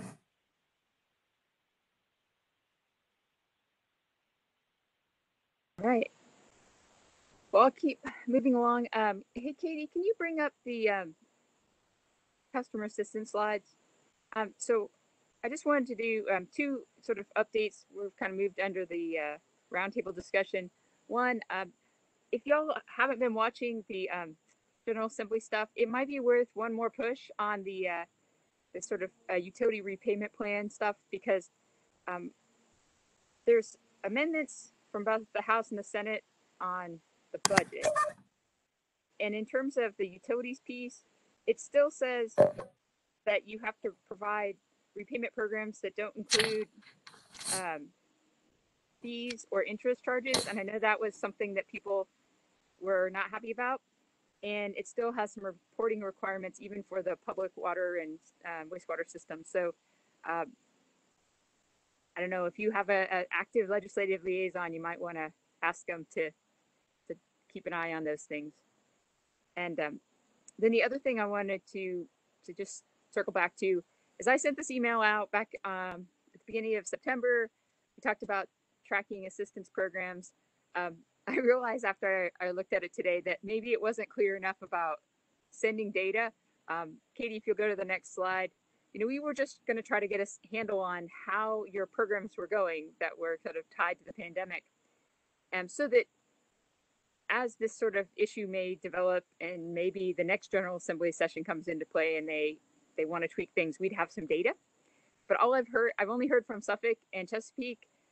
Suffolk said as of September 15th, they had 154 applications and 78 were approved for about $34,000.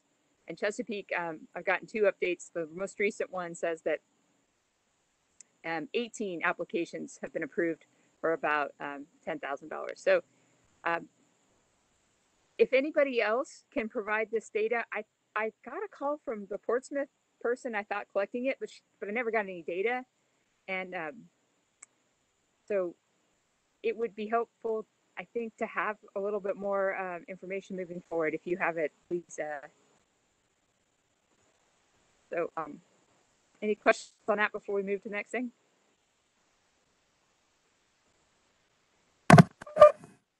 Whitney, for Newport News, we do have the data. It's been about $55,000 for the dollar value and about 139 applicants. However, that $55,000 includes not only water, but also sewer and solid waste. And it's only for Newport News residents. We're serving 5 jurisdictions, but this is just for Newport News residents. And it's hard to say whether applicants are being approved or rejected. It's just that the process is slow enough that I know that right now a third, no, actually less than that, probably about less than 20% have been received back into the water side. And so we've made the difference between what was water and what was sewer and solid waste. But are you interested in just the overall, like say Suffolk says, you know, $34,000? Is that purely water, or is that would that include also the wastewater side of things?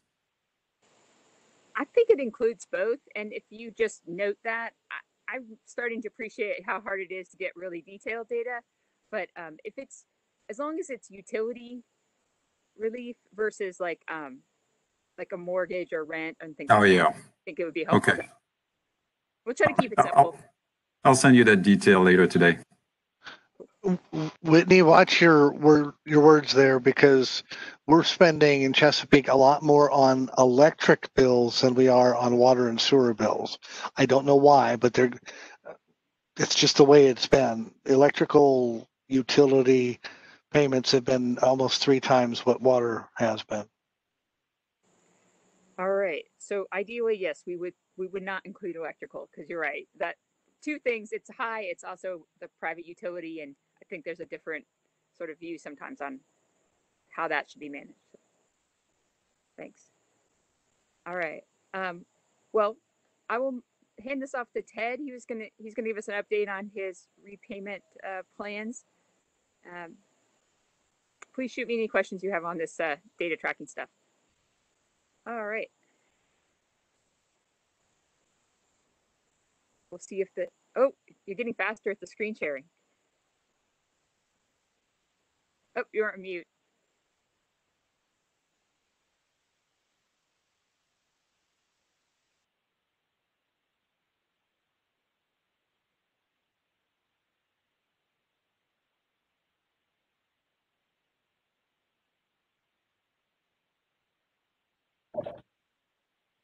Well, since I can't figure out where my controls went on the screen, we'll just do that. So very quickly, this is hopefully quickly, this is a third party that we were appointed to by San Francisco that's trying to make it really easy for people to set their own payment plans up.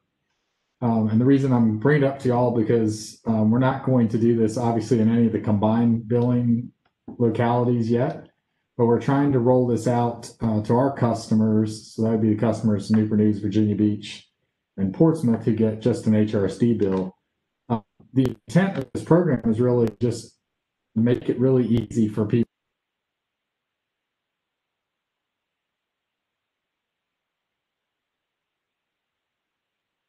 Hey, Ted, you're muted again. Oh, I know.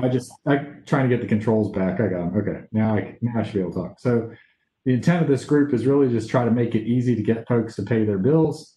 And they, their origin was really in the corrections area around folks that had unpaid fines and things in California and LA.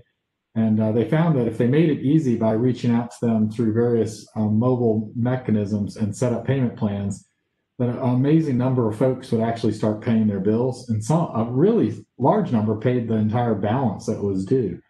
So essentially, they're just they'll sit on top of our customer service platform. They'll get information from our customer accounts. They'll be reaching out various ways to get a hold of folks, and then they'll basically let them set up their own payment plan. They'll send reminders. We have no idea if this will work. But it's a fairly low cost way to make it convenient to have our folks maybe start paying back without having to wait for them to reach out to us. We're going to go to them instead. So we just felt like we needed to do something on our growing receivables in the near term while we wait for both the General Assembly or the budget or whatever language comes along on shutoffs. And so this gives them a lot of ability to pay by some of these application here, the Venmo, Apple Pay, a variety of payments that we don't normally take. There's a small transaction fee. In this case, it was $250. It's going to be somewhere in that range. I think HRSD for our customers, at least during this COVID response, we're going to eat the cost of the transaction fee. But we think we would transition long term if we keep this around after COVID, that we would put that on the customer for the convenience of being able to do this. So they get text messages to remind them that they've got a payment due. They get text messages thanking them that they're in the plan. They can update their own schedule. They can do a variety of things on how they're going to do it. So this is just walking you through some screenshots of what that looks like. So, and they can manage their account. And so this provides a lot of things that we don't have on our current mobile application for folks to pay their bill. And we have no idea, again, if this is really going to make a difference. But the reminders and what their experience has been in this company has been that when you make it really easy, you provide a lot of reminders and put it in their hands, some percentage of those people that haven't paid their bill do. And so anything's better than nothing, and that's kind of our approach. So you may hear about this through your customer care folks, but again, we're not going to do this on any of the combined billing until we've proven the concept on our own, and then we'd reach out to you to figure out who else wants to be interested. So that's just a quick snapshot of what we were doing in case you hear something about that. Hey, Ted, other than the convenience charge, was there a cost to you for this company to come in and do this for you? And what kind of, I guess, time from your staff did it take to set this up? Well, one, it's not set up yet, Aaron. They're working on it. We're waiting on, our CC&B upgrade seems to always drive everything. So the CC&B upgrade goes live next week. And then after that, they'll be working on making all the connections they need to. But yeah, there was a cost. It's $30,000 for us to get this up and running, and we paid for that. We don't expect probably to have it really fully functional till close to the end of the year.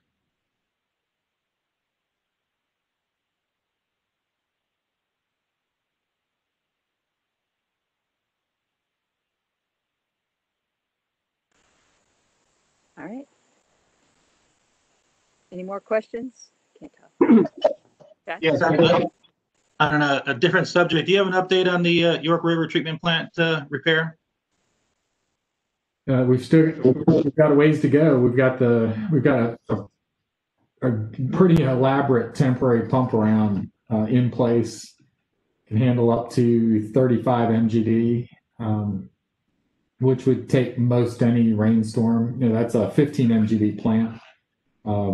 But there is potential that if we got another Hurricane Sally type deal or something else, Matthew or any of the major storms, that we might run into trouble again. But so it's a 60-inch pipe that runs from our headworks to the distribution box that spreads it into the primary clarifiers, and it basically all needs to be replaced. So we're working with TA Sheets or Bridgman Civil now to go ahead and do an emergency replacement of that. So we've got the bypass pumping in place to allow us to do that. And as fast as they can get the materials and get it in the ground, we'll be making that repair.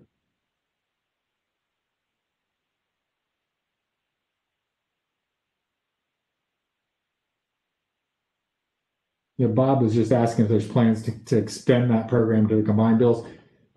If it works well, we'd definitely be reaching out to the folks with combined bills and see if there's interest and figure out how to make that happen.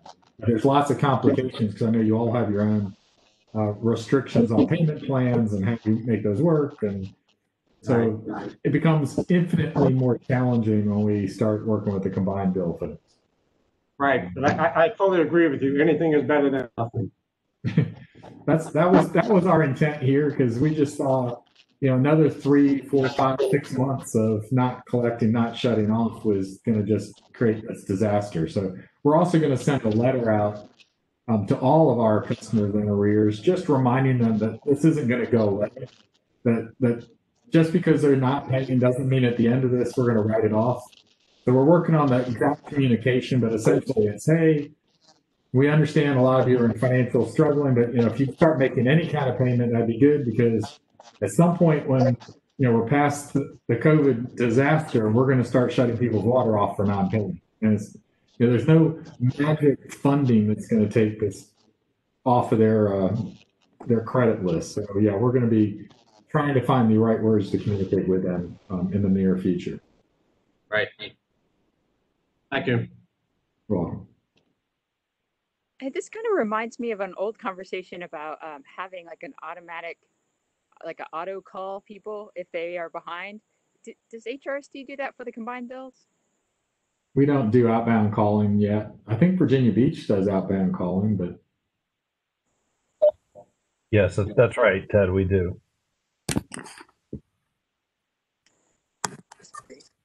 I'm not sure how well that's working, Bob. Your receivables are growing pretty big by the time the.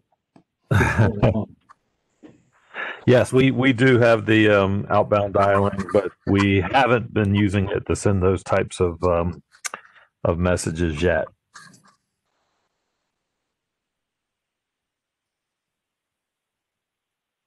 I think we're all struggling to try to figure out something to do here. It's not a pretty picture.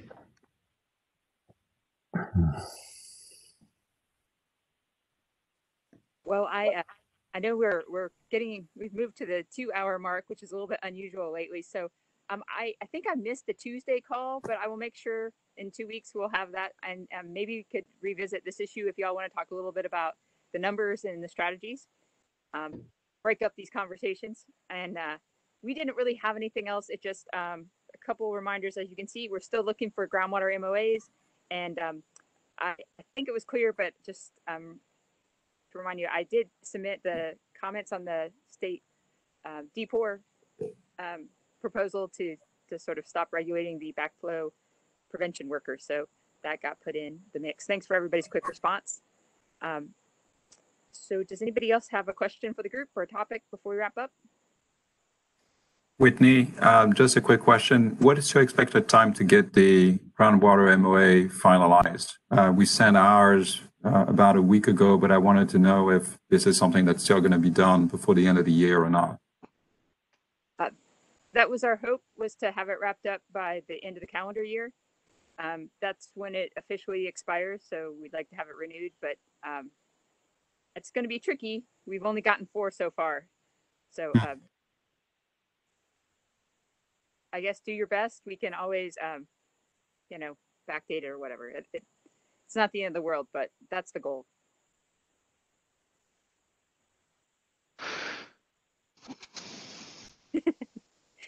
Hey, Whitney, one last quick comment is that if you, I don't know that it'll make the news over here at any point in time, but Accomack County and Northampton County have now been added to HRC's territory.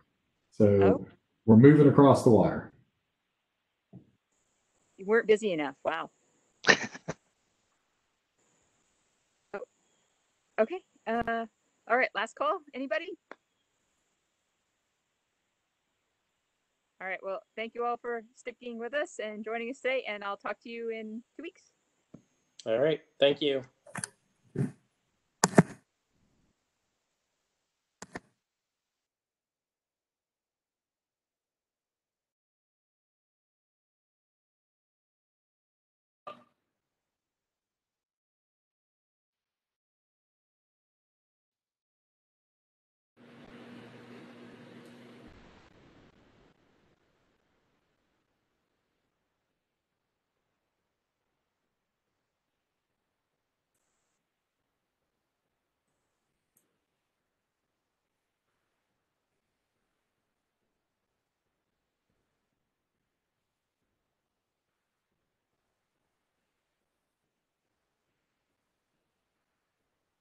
Katie? Hi. Just trying to get the recording stopped.